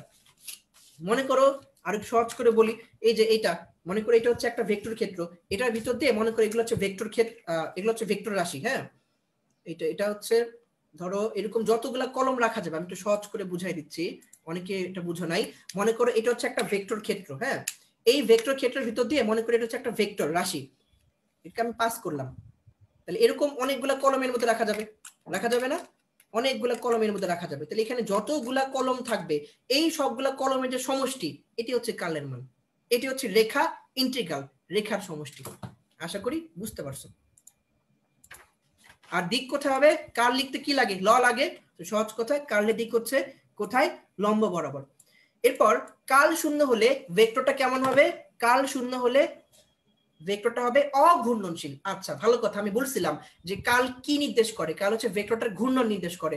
কার্লের মান যত ভেক্টরটা ঘুরবেও তত। তাহলে যদি কোনো কারণে কার্লের মান শূন্য হয়ে যায়, ওই ভেক্টর কি আর ঘুরবে? ওই ভেক্টর আর ঘুরবে না। কার্লের মান কার্ল নিজে যদি শূন্য হয়ে যায় তাহলে ভেক্টর কি ঘুরবে? ভেক্টর আর ঘুরবে না। এই জন্য মনে রাখতে হবে কার্ল যদি শূন্য হয় তাহলে ভেক্টরটা কেমন হবে? কার্ল শূন্য হইলে ভেক্টরটা হবে অঘূর্ণনশীল, মানে সেখানে ঘোরার কোনো ব্যাপারই থাকবে না। ঠিক আছে?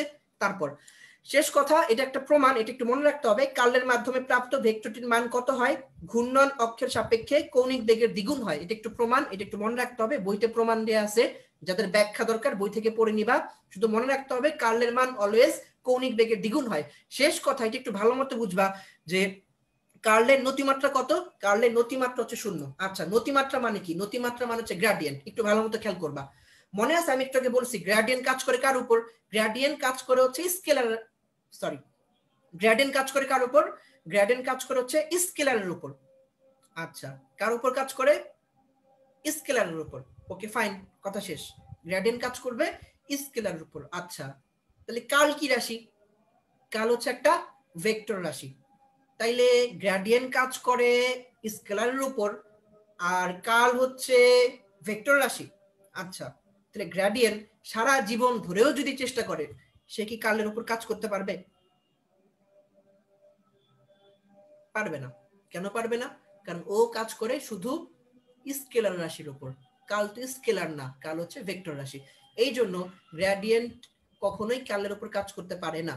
আমরা জানি যখন কোথাও কোনো কাজ হয় না সেখানে অ্যান্সার কত আসে? 0। এটা ব্যাখ্যা অনেক বড়, অ্যাকচুয়ালি এটার ব্যাখ্যা এটা না, এটা অনেক বড় ব্যাখ্যা। আমি তোমাকে মনে রাখার জন্য সহজ করে বলছি, এটার ব্যাখ্যা এটা না, আমি তোমাকে মনে রাখার জন্য শর্টকাট বলছি যে কার্লের নতিমাত্রা 0। এই কথার মানে কি? এই কথার মানে এইভাবে মনে রাখবা যে গ্রেডিয়েন্ট হচ্ছে একটা ভেক্টর রাশি যে কাজ করে স্কেলারের উপর। ঠিক আছে? গ্রেডিয়েন্ট কাজ করে কার উপর? গ্রেডিয়েন্ট কাজ করে স্কেলারের উপর। কিন্তু কার্ল হচ্ছে একটা ভেক্টর রাশি, তার মানে গ্রেডিয়েন্ট সারা জীবন চেষ্টা করলেও কার্লের উপর কাজ করতে পারবে না। আর কাজ না করতে পারলে অ্যান্সার কত হয়? 0 হয়। এই জন্য কার্লের নতিমাত্রা বা গ্রেডিয়েন্ট কত হয়? 0 হয়। বুঝা গেছে? ওকে, তাহলে আমি আরেকবার বলে ফেলি, একটু শোনো।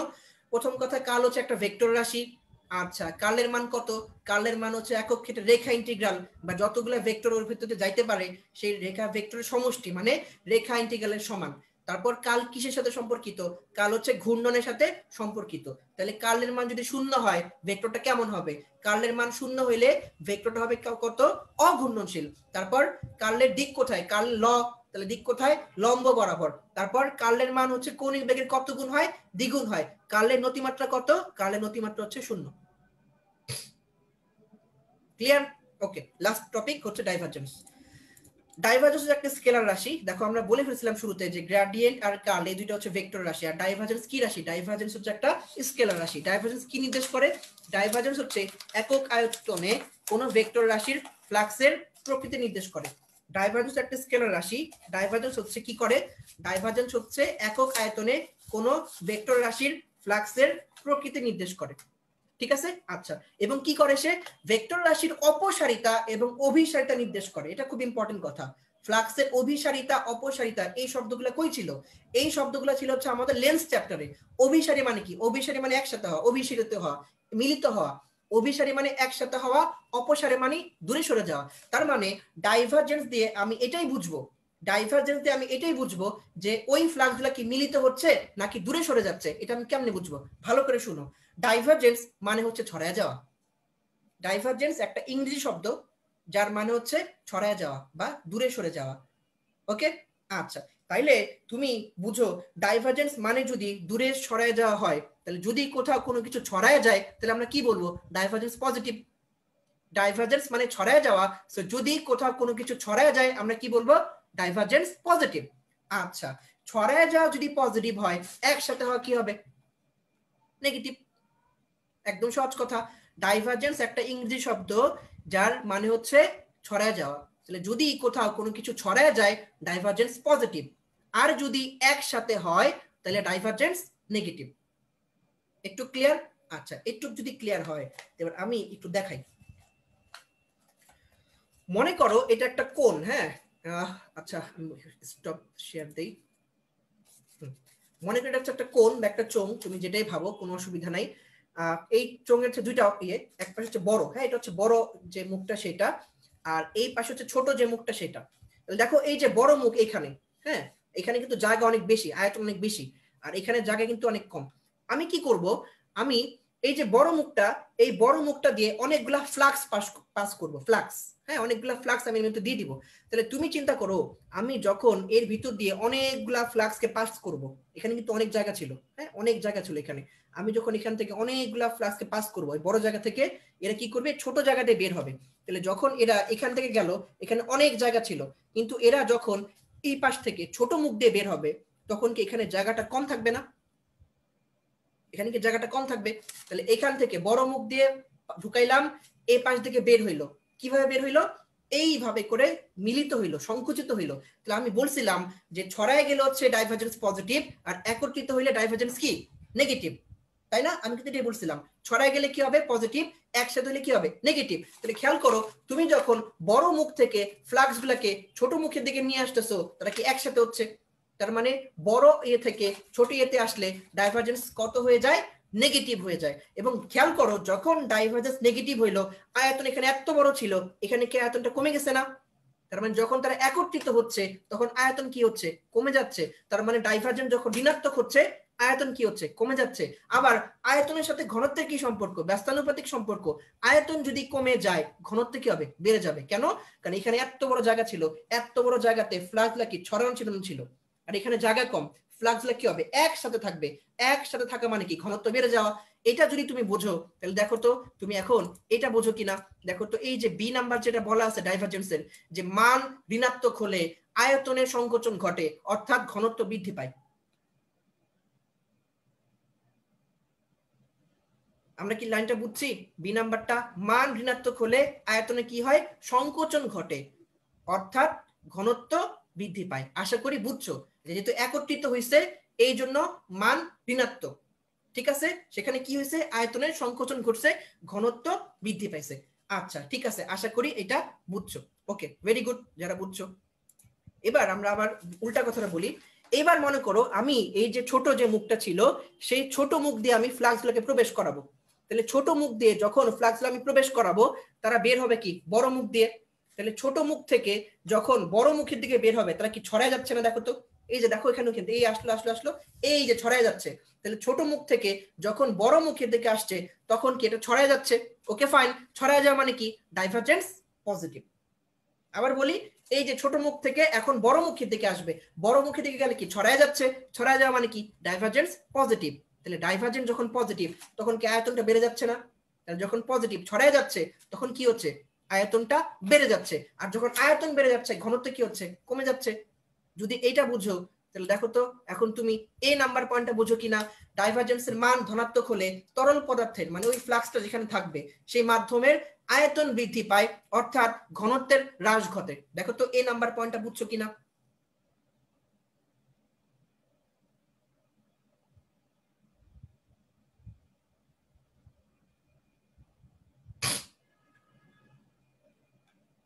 আশা করি বুঝছো। এটা যদি বুঝো তাহলে এবার আমাকে বলো,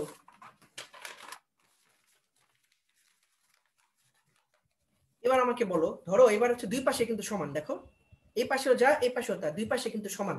তাহলে দুই পাশে যখন সমান, তাহলে এখন আমি এই পাশ থেকে বা এই পাশ থেকে যেখান থেকে এই ফ্লাক্স গুলোকে ছেড়ে দিব, আরেক পাশ থেকে তারা কি ঠিক একইভাবে বের হয়ে আসবে না? তাহলে যখন দুই পাশে সমান, এই পাশেও সমান এই পাশেও সমান, আমি যেখান থেকে ফ্লাক্সকে প্রবেশ করে না কেন আরেক পাশ থেকে ফ্লাক্স গুলা কিন্তু ঠিক একইভাবে বের হয়ে আসবে। তার মানে এরকম যখন একটা সমান ক্ষেত্র হবে সেখানে কিন্তু ফ্লাক্স গুলা দূরেও যাবে না কাছেও আসবে না, তার মানে ঠিক যেখান থেকে যতটুকু ছিল ঠিক ওইখান থেকে ওটুকু বের হয়ে আসবে। তার মানে কি আমি বলতে পারি যে দুই পাশ যখন সমান হবে তখন আগত ফ্লাক্স আর নির্গত ফ্লাক্স কি হবে? সমান সমান হবে। তাহলে যদি সমান সমান হয় এখানে কি ডাইভারজেন্সে কোনো চেঞ্জ হবে? কোনো চেঞ্জ হবে না। তাহলে ডাইভারজেন্স কত হয়ে যাবে? ডাইভারজেন্স হয়ে যাবে 0। তাহলে এই যে দেখো আমাদের 3 নাম্বার পয়েন্ট, মান 0 হলে আগত ও নির্গত ফ্লাক্স সমান হয়। মান 0 হলে আগত ও নির্গত ফ্লাক্স সমান হয়। 0 মানে কি? মানে চেঞ্জ হয় না, যেমন আছে তেমনই, যা ছিল তাই, বড় হয় না ছোট হয় না, যা ছিল তাই। মান 0 হলে আগত নির্গত ফ্লাক্স সমান হয়। এবং লাস্ট কথা, যেহেতু ডাইভারজেন্স স্কেলার রাশি, সে কিসের উপর নির্ভর করবে? সে শুধুমাত্র মানের উপর নির্ভর করবে। এবং মান 0 হইলে তাকে আমরা কি বলি? মান 0 হইলে তাকে আমরা বলি সলিনয়েডাল। ঠিক আছে? তারপর মনে আছে আমি বলছিলাম গ্রেডিয়েন্টের ক্ষেত্রে কি হবে? গ্রেডিয়েন্টের ক্ষেত্রে সে কি করবে?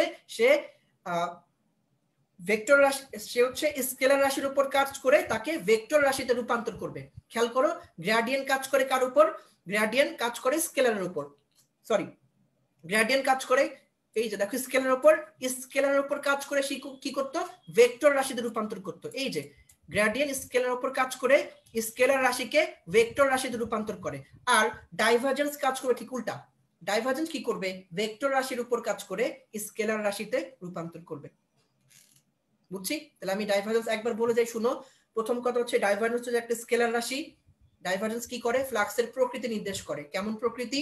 অভিসারী নাকি অপসারী, এটা দিয়ে হচ্ছে নির্দেশ করে। তারপর ডাইভারজেন্সের মান ধনাত্মক মানে কি? মান ধনাত্মক মানে ছড়ায় যাচ্ছে, তার মানে আয়তন বৃদ্ধি পায়, ঘনত্ব কমে যায়। ডাইভারজেন্সের মান ঋণাত্মক মানে কি? একসাথে হচ্ছে, তার মানে আয়তন কমে যাচ্ছে, ঘনত্ব বেড়ে যাচ্ছে। দুই পাশে আগত ফ্লাক্স নির্গত ফ্লাক্স সমান সমান, তাহলে কি হবে? মান 0 হবে। ঠিক আছে? আর তারপর ডাইভারজেন্স যেহেতু স্কেলার রাশি, সে শুধু কি করবে? মানের উপর নির্ভর করবে। 0 হলে কি বলে? তাকে সলিনয়েডাল বলে। তারপর সে কি করে? ভেক্টর রাশিকে স্কেলার রাশিতে রূপান্তর করে। আমাদের 4 পেজের পড়া এই যে 10 মিনিটের মধ্যে পড়া শেষ। এবার কাজ হচ্ছে তোমার, তুমি এই পুরা বক্সটা 1 মিনিট সময় নিয়ে রিডিং দাও, দেখো তো প্রত্যেকটা কথা বুঝছো কিনা।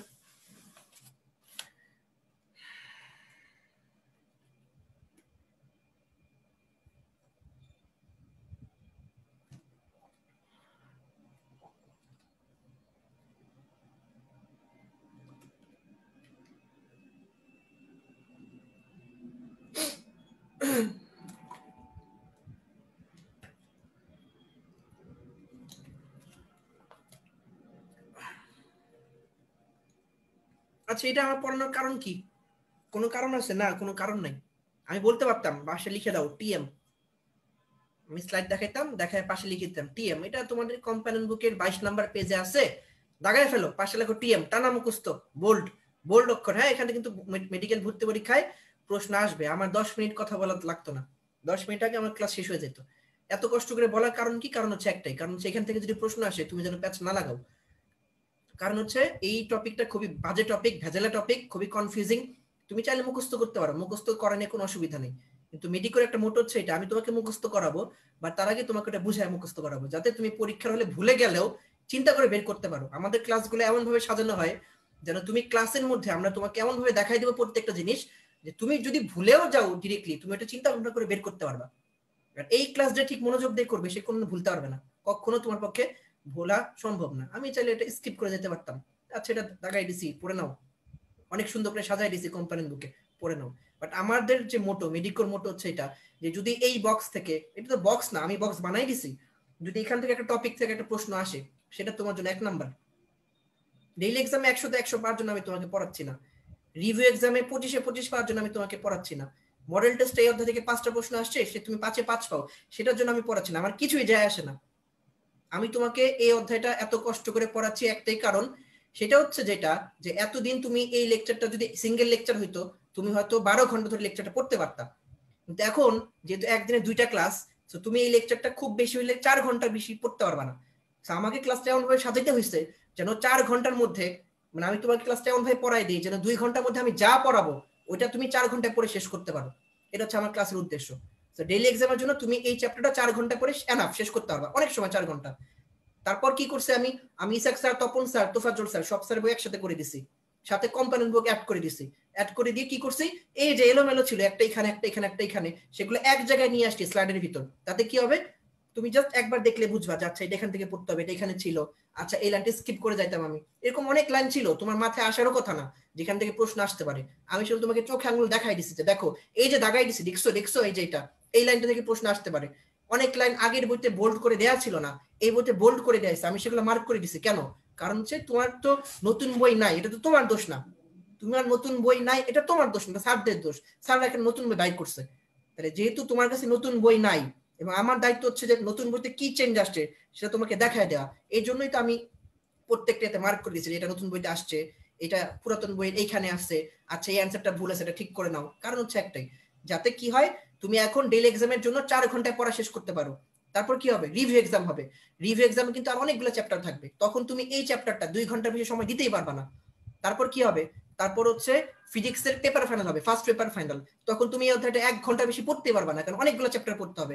তারপর আসবে সাবজেক্ট ফাইনাল, সেখানে তুমি 1 ঘন্টা বেশি পড়তেই পারবা না, 1 ঘন্টা কি আধা ঘন্টা পড়তে পারবা না। তারপর যখন মেডিকেল ভর্তি পরীক্ষার আগের দিন যে সময়টা, তখন তুমি এই চ্যাপ্টারের জন্য সর্বোচ্চ 15 মিনিট, এর বেশি পাবা না, ম্যাক্সিমাম 15 মিনিট। সেই 15 মিনিটের জন্য আমি তোমাকে পড়াচ্ছি। আমার আজকে ক্লাসের উদ্দেশ্য হচ্ছে তোমার পরীক্ষার আগের দিনের 15 মিনিট যেন তুমি 15 মিনিটে এই চ্যাপ্টারটা পড়ে শেষ করতে পারো। যেন তুমি 15 মিনিট জাস্ট পেজ উল্টেছ, আচ্ছা ভাই এটা বলছিল, আচ্ছা আচ্ছা এটা বলছিল, আচ্ছা এটা, আচ্ছা এই পেজে এতগুলা কোন আছে, সবগুলা কোন কোথায় আছে, কম্পানিয়ন বুকে আছে, আচ্ছা কম্পানিয়ন বুকে লিখছে, আচ্ছা এটা ভাই বলছিল, আচ্ছা এটা হচ্ছে এটা, এটা হচ্ছে এটা। তারপর গ্রেডিয়েন্ট কার্ল ডিফারেন্স 4 পেজ, এটা ভাই কোথা থেকে পড়েছে, আচ্ছা কম্পানিয়ন বুক থেকে পড়েছে, আচ্ছা ভাই জন্য কি কি বলছিল, আচ্ছা এই কথা বলছিল। তারপর স্কেলে গুণ ডট গুণ 4 পেজের পড়া, আচ্ছা এর জন্য ভাই কোথা থেকে পড়েছিল, কোম্পানিয়ন বুক থেকে পড়েছিল, আচ্ছা তাহলে 4 পেজের পড়া কতটুকু, 1 পেজের একটা বক্স, আচ্ছা। তারপর এক্সাম্পল গুলো একসাথে করে দিছি। আমার উদ্দেশ্য ভাই একটাই, পরীক্ষার আগের 15 মিনিট আমি তোমাকে, তুমি ডেইলি এক্সামে 100-100 পাও, কিছুই যায় আসে না, আমার কিছুই যায় আসে না, তুমি 100-100 পাও, 100-110 যদি পাও। আমার উদ্দেশ্য হচ্ছে এই চ্যাপ্টার থেকে যদি একটা প্রশ্ন আসে তোমাকে ওই একে এক পাইতে হবে। এবং একে এক কারণ হচ্ছে একটাই, তুমি পরীক্ষার আগে 15 মিনিট এই চ্যাপ্টারটা পড়ার সময় যেন তুমি পাও, 15 মিনিটে যেন তুমি এই চ্যাপ্টারটা শেষ করতে পারো। এটার জন্য আমার এত কষ্ট, এছাড়া আমার কোনো কষ্ট করার কোনো মানে ছিল না। তুমি চান্স পেলে আমার কিছু যায় আসে না, চান্স না পেলে আমার কিছু যায় আসে না, তবে আমি দায়বদ্ধ তোমার কাছে, যেহেতু আমি তোমাকে পড়াচ্ছি, যেন আমার এই লেকচার থেকে যেই একটা প্রশ্ন আসবে সেটা যেন কমন পড়ে। আমার এই চ্যাপ্টারে যতগুলা পেজ আছে প্রত্যেকটা পেজে এমন কোন লাইন যেন মিস না হয় যেটা মেডিকেল ভর্তি পরীক্ষা আসার মতো, কিন্তু আমি তোমাকে দেখাই নাই। হ্যাঁ, দুনিয়াতে হিসাব দিতে হবে, আখিরাতে হিসাব দিতে হবে, দ্যাটস ট্রু, এটা আমি খুব বেশি বিশ্বাস করি। এজন্য আমার কাছে যতটুকু দায়বদ্ধতা ছিল আমি এই নিজের দায়বদ্ধতা থেকে প্রত্যেকটা লাইন বাই লাইন তোমাকে দেখাই দিছি, এটা হচ্ছে কারণ, এছাড়া আর কোনো কারণ ছিল না। এই জন্য ক্লাস এত বোরিং ছিল, এই জন্য ক্লাস এত বড় ছিল, এছাড়া আর কোনো উদ্দেশ্য নেই। আর তুমি ক্লাসে ঘুমাইছো, তুমি ক্লাসে ওয়াশরুমে গেছো, তাতে আমার কিছু যায় আসে না, ক্লাস এখানে থাকবে। যদি তোমার মনে হয় না আমার এখান থেকে 1 নাম্বার দরকার, তুমি ক্লাস করবা। যদি তোমার মনে হয় না আমি ক্লাস করবো না, আমি আজে বাজে কমেন্ট করবো, তুমি করো, ইটস ওকে, আমার কিছুই যায় আসবে না। তুমি ক্লাস না করে কমেন্ট করবা, গল্প করবা, তুমি তোমার লাইফ নষ্ট করবা। ওই 1 নাম্বার জন্য তুমি চান্স পাইছো, আবার 1 নাম্বারের জন্য তুমি চান্স নাও পাইতে পারো। আমি একটা গল্প প্রায় সময় বলি, আমি যখন মেডিকেল ভর্তি পরীক্ষা দিচ্ছি 13 সালে 4 অক্টোবর আমার পরীক্ষা ছিল। আমার কোশ্চেনে 5 নাম্বার যে কোশ্চেনটা সেটা ছিল একটা ম্যাথ, কাজ শক্তি ক্ষমতার একটা ম্যাথ ছিল, ডট গুণের একটা ম্যাথ ছিল। আমি ম্যাথ খুব ভালো পারতাম, তো আমি ভাবতাম ম্যাথ এত ভালো পারি যে আমি মুখে মুখে অনেক বড় বড় ক্যালকুলেশন সলভ করে ফেলতে পারতাম, এত বেশি কনফিডেন্স ছিল। তো আমার যখন 5 নম্বর অঙ্কটা আসলো, আমি দেখলাম আর কি ওটা, তো আসার পর আমি মুখে মুখে অঙ্ক করে ফেলছি। করার পর আমি অবাক হয়ে দেখলাম আমার অঙ্কের যে সলভটা আসছে, মানে অ্যান্সারটা আসছে, সেটা অপশনে নাই। আমার এত বেশি কনফিডেন্স ছিল, আমি ভাবছি যে আমার তো ভুল হইতেই পারে না, অনেক কোশ্চেনে ভুল। আমি অঙ্কটা স্কিপ করে গেলাম, স্কিপ করে 1 থেকে 100 টাচ করলাম, যতগুলো পারছি দাগেছি। তারপর সেকেন্ড বার আবার প্রথম থেকে আসলাম, যেগুলো মিস করেছি সেগুলো দাগানোর জন্য। আবার 5 নম্বরে আসছি, আসার পর এবার আবার চিন্তা করলাম, একটু ভয় পেয়েছি যে আল্লাহ আগের বার চেষ্টা করে পারি নাই, এবার তাহলে একটা কাজ করি, একটু লিখি। শর্টকাট লিখছি, কি কি যেন লিখছিলাম, শর্টকাট লিখার পরে এবার নতুন আরেকটা মান আসছে, এটা অপশনে নাই। এবার আমি সিরিয়াসলি ভয় পাইছি যে আল্লাহ আমার সাথে কি হচ্ছে, একটা এত সহজ ম্যাথ, এটা আমি পারতেছি না, মানে আমার কি হবে। মানে আমি খুবই নার্ভাস হয়ে গেছি, কাঁপাকাঁপি অবস্থা শুরু হয়ে গেছে। তখন আমি খুবই ভয় পাইছি, এবং ওই ভয়ের চোটে আমার আরো 2-1টা অঙ্ক তখন ভুল হয়েছিল অ্যান্সার, এটা আমি এখন বুঝতে পারি। এরপর দ্বিতীয়বার শেষ করলাম, দ্বিতীয়বার শেষ করে তৃতীয়বার যখন আবার আসলাম, তৃতীয়বার আসার পরে তৃতীয়বার আস্তে আস্তে তখন মোটামুটি সময় প্রায় শেষ, আর 2 মিনিট বাকি আছে। যখন আর 2 মিনিট বাকি আছে তখন আমি দেখলাম, আমি মার্ক করছিলাম, পেন্সিল নিয়ে গেছিলাম, মার্ক করছিলাম। আমি দেখলাম যে আমি দাগেছি হচ্ছে 84টা কোশ্চেন, বাকি যে 16টা কোশ্চেন বাকি, ওই 16টা কোশ্চেনের মধ্যে 15টা কোশ্চেন আমি জীবনে চোখে দেখি নাই। ব্যাপারটা এরকম না চোখে দেখি না, ব্যাপারটা হচ্ছে আমি চোখে দেখছি বাট এখন মনে পড়তেছে না, মানে এত ব্লাঙ্ক লাগতেছে যে আমি আর পারতেছি না। আর বাকি 15টা প্রশ্ন তো আমি পারি না। একটা প্রশ্ন হচ্ছে ম্যাথটা, যেটা আমি আগে করছি কিন্তু অ্যান্সার মিলাতে পারতেছি না। এখন 2 মিনিট কি করব বসে বসে?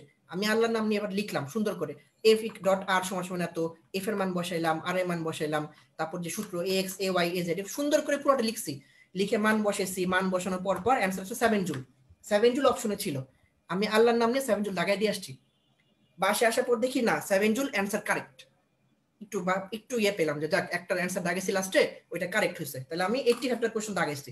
এখন মনে করো আমি এর আগে যে দুইবার অঙ্কটা করছি, যে ভুল অ্যান্সারগুলো আসছে এর কোনো একটা যদি অপশনে থাকতো আমি কিন্তু আর ট্রাই করতাম না, আমি কিন্তু ওই ভুলটা দাগাই দিয়ে আসতাম, আমি জানতাম না আমার ভুল হয়ে গেছে।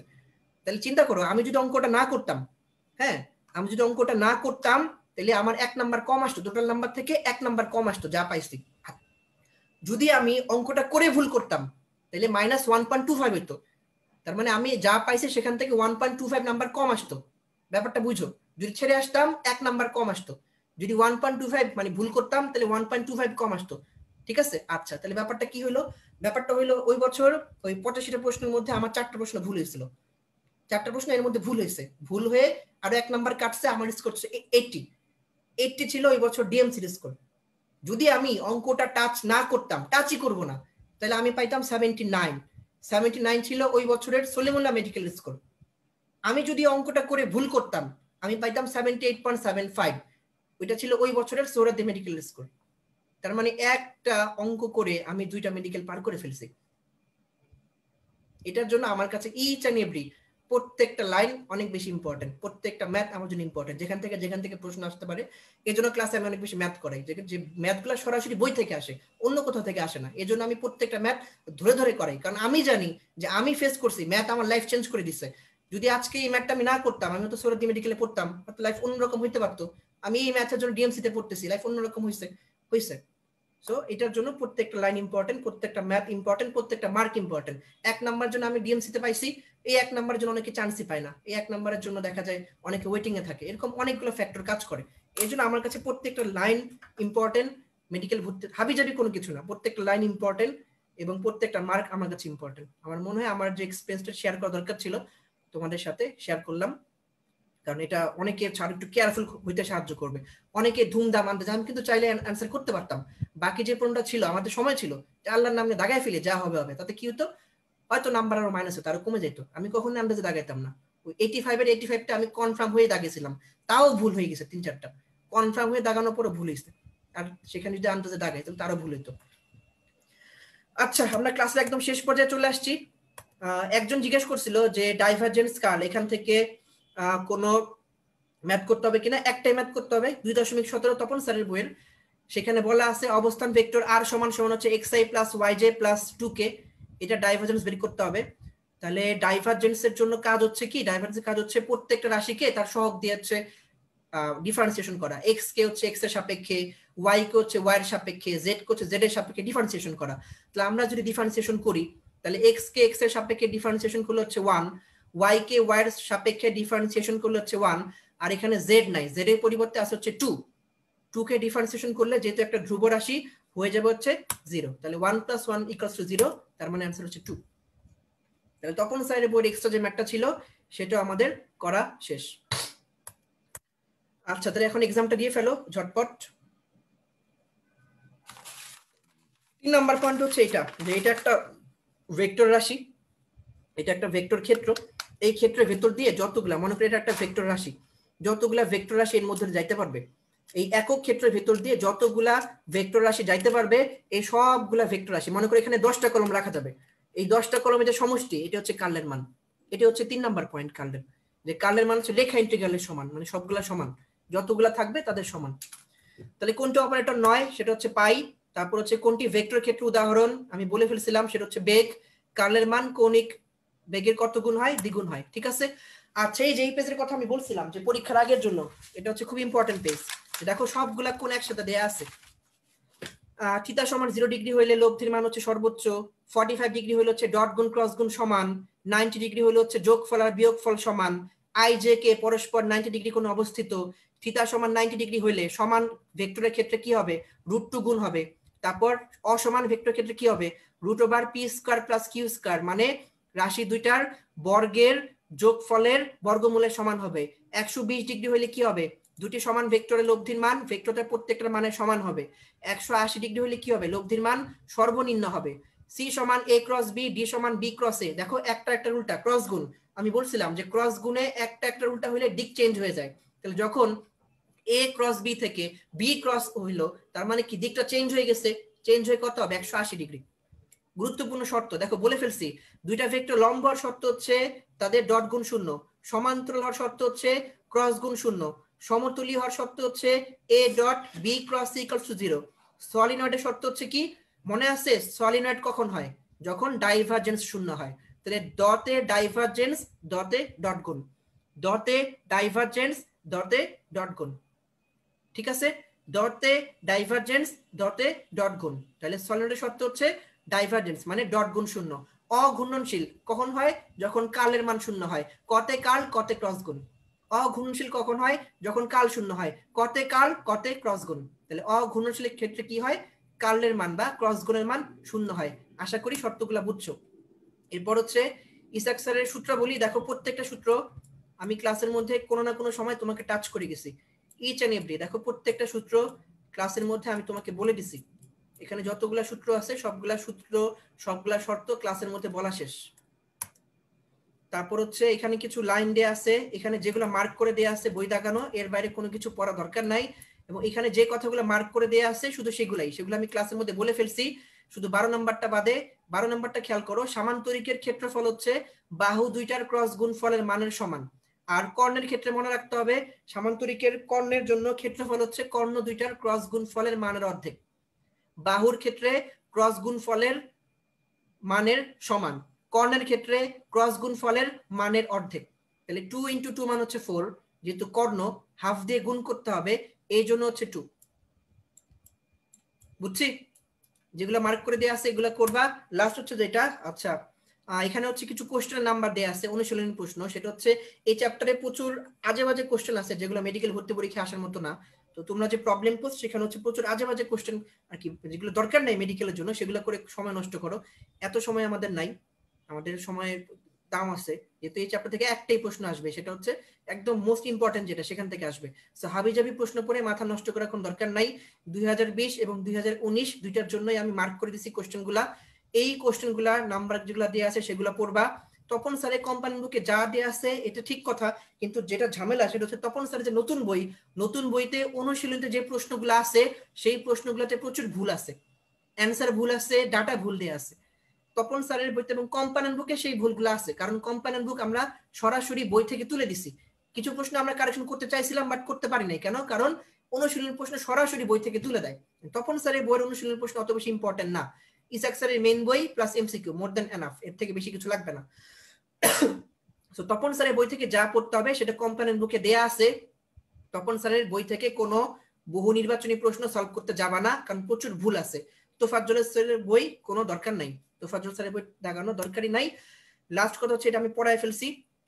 গ্রেড 1 এ ছিল হচ্ছে সূচনা, মানে হচ্ছে ওই যে ভেক্টর রাশি হচ্ছে যেগুলো ধর্ম, তারপর হচ্ছে উদাহরণ পড়ে ফেলছি। ভেক্টর প্রকাশ, টর্ক, কৌণিক বেগ, কৌণিক ভেক্টর পড়ে ফেলছি। বিশেষ ভেক্টর হচ্ছে সংজ্ঞাগুলো পড়ে ফেলছি। ভেক্টর রাশি জ্যামিতিক যোজন নিয়ম পড়ে ফেলছি। কয়েকটি সূত্র পড়ে ফেলছি। দুটি দিক রাশি বা ভেক্টর রাশি গুণফল, স্কেলার ডট গুণ পড়ে ফেলছি। গ্রেড 2 তে ছিল লম্বাংশের সাহায্যে ভেক্টর রাশি যোজন বিয়োজন, মানে হচ্ছে ওই যে নৌকার গুণ টানা, লন রোলার, এগুলো পড়ে ফেলছি। পদার্থবিজ্ঞানের ক্যালকুলাস এটা আমরা পড়ে ফেলছি। অন্তরীকরণ বা অবকলন মানে হচ্ছে যেগুলো হচ্ছে গ্রেডিয়েন্ট, ডাইভারজেন্স, স্কেল, এটাও পড়ে ফেলছি। তপন স্যারের বই থেকে কতিপয় ভেক্টর মানে হচ্ছে যে এক্সাম্পল গুলো ছিল, সংজ্ঞাগুলো ছিল, সেগুলো পড়ে ফেলছি। গাণিতিক উদাহরণ যেগুলো সেগুলো আমরা দেখাই দিছি ক্লাসের মধ্যে। ভেক্টর বিভাজন মানে হচ্ছে যে লন রোলারে টানা, তারপর পাখির ওড়া, এগুলো ছিল, এগুলো পড়াই ফেলছি। ক্যালকুলাস থেকে পড়াই ফেলছি। গ্রেডিয়েন্ট, ডাইভারজেন্স, এটাও পড়াই ফেলছি। তার মানে তপন স্যারের বই থেকে যা পড়ার কথা ছিল সেটা আমি পড়াই ফেলছি। 2018 সালের বই 19 সালের বই এমসিকিউ প্রায় সেম। 2018 2019 এমসিকিউ প্রায় সেম। যাদের ফ্রেন্ড আছে, যাদের 19 সালের বই আছে, তারা কি করবা, ওই 18 সালের বই যারা, তারা 19 সাল বা 20 সালের বই থেকে ওই এমসিকিউ গুলা ছবিগুলা নিয়ে নিবা কালেক্ট করে, ঠিক আছে? তাহলেই হবে। তারপর তুমি তোমার বইতে মার্ক করে ফেলবা মিলাই। খুব বেশি না, 18-19 সালের মধ্যে খুব একটা পার্থক্য নেই। 19 আর 20 এর মধ্যে পার্থক্য আছে, 18-19 এর মধ্যে খুব একটা পার্থক্য নেই। সো যাদের 18 সালের বই, তোমার কোনো না কোনো ফ্রেন্ডের কাছে 19 বা 20 সালের বই আছে, তাদের নাম্বার থেকে মিলাই নিয়ে তাদের থেকে ছবি নিয়ে নিবা। সেই ছবি দেখে দেখে মার্ক করে ফেলবা, ঠিক আছে? তাহলে আমাদের মোটামুটি কাজ শেষ। তাহলে সবাই ভালো থাকবা, সুস্থ থাকবা, মনে রাতে আবার দেখা হবে। ততক্ষণ পর্যন্ত আল্লাহ হাফেজ, খেয়ে দিয়ে একটা ঘুম দাও, রাতে আবার একদম ফ্রেশ ব্রেন নিয়ে আমরা ক্লাস করব। ভালো থাকবে।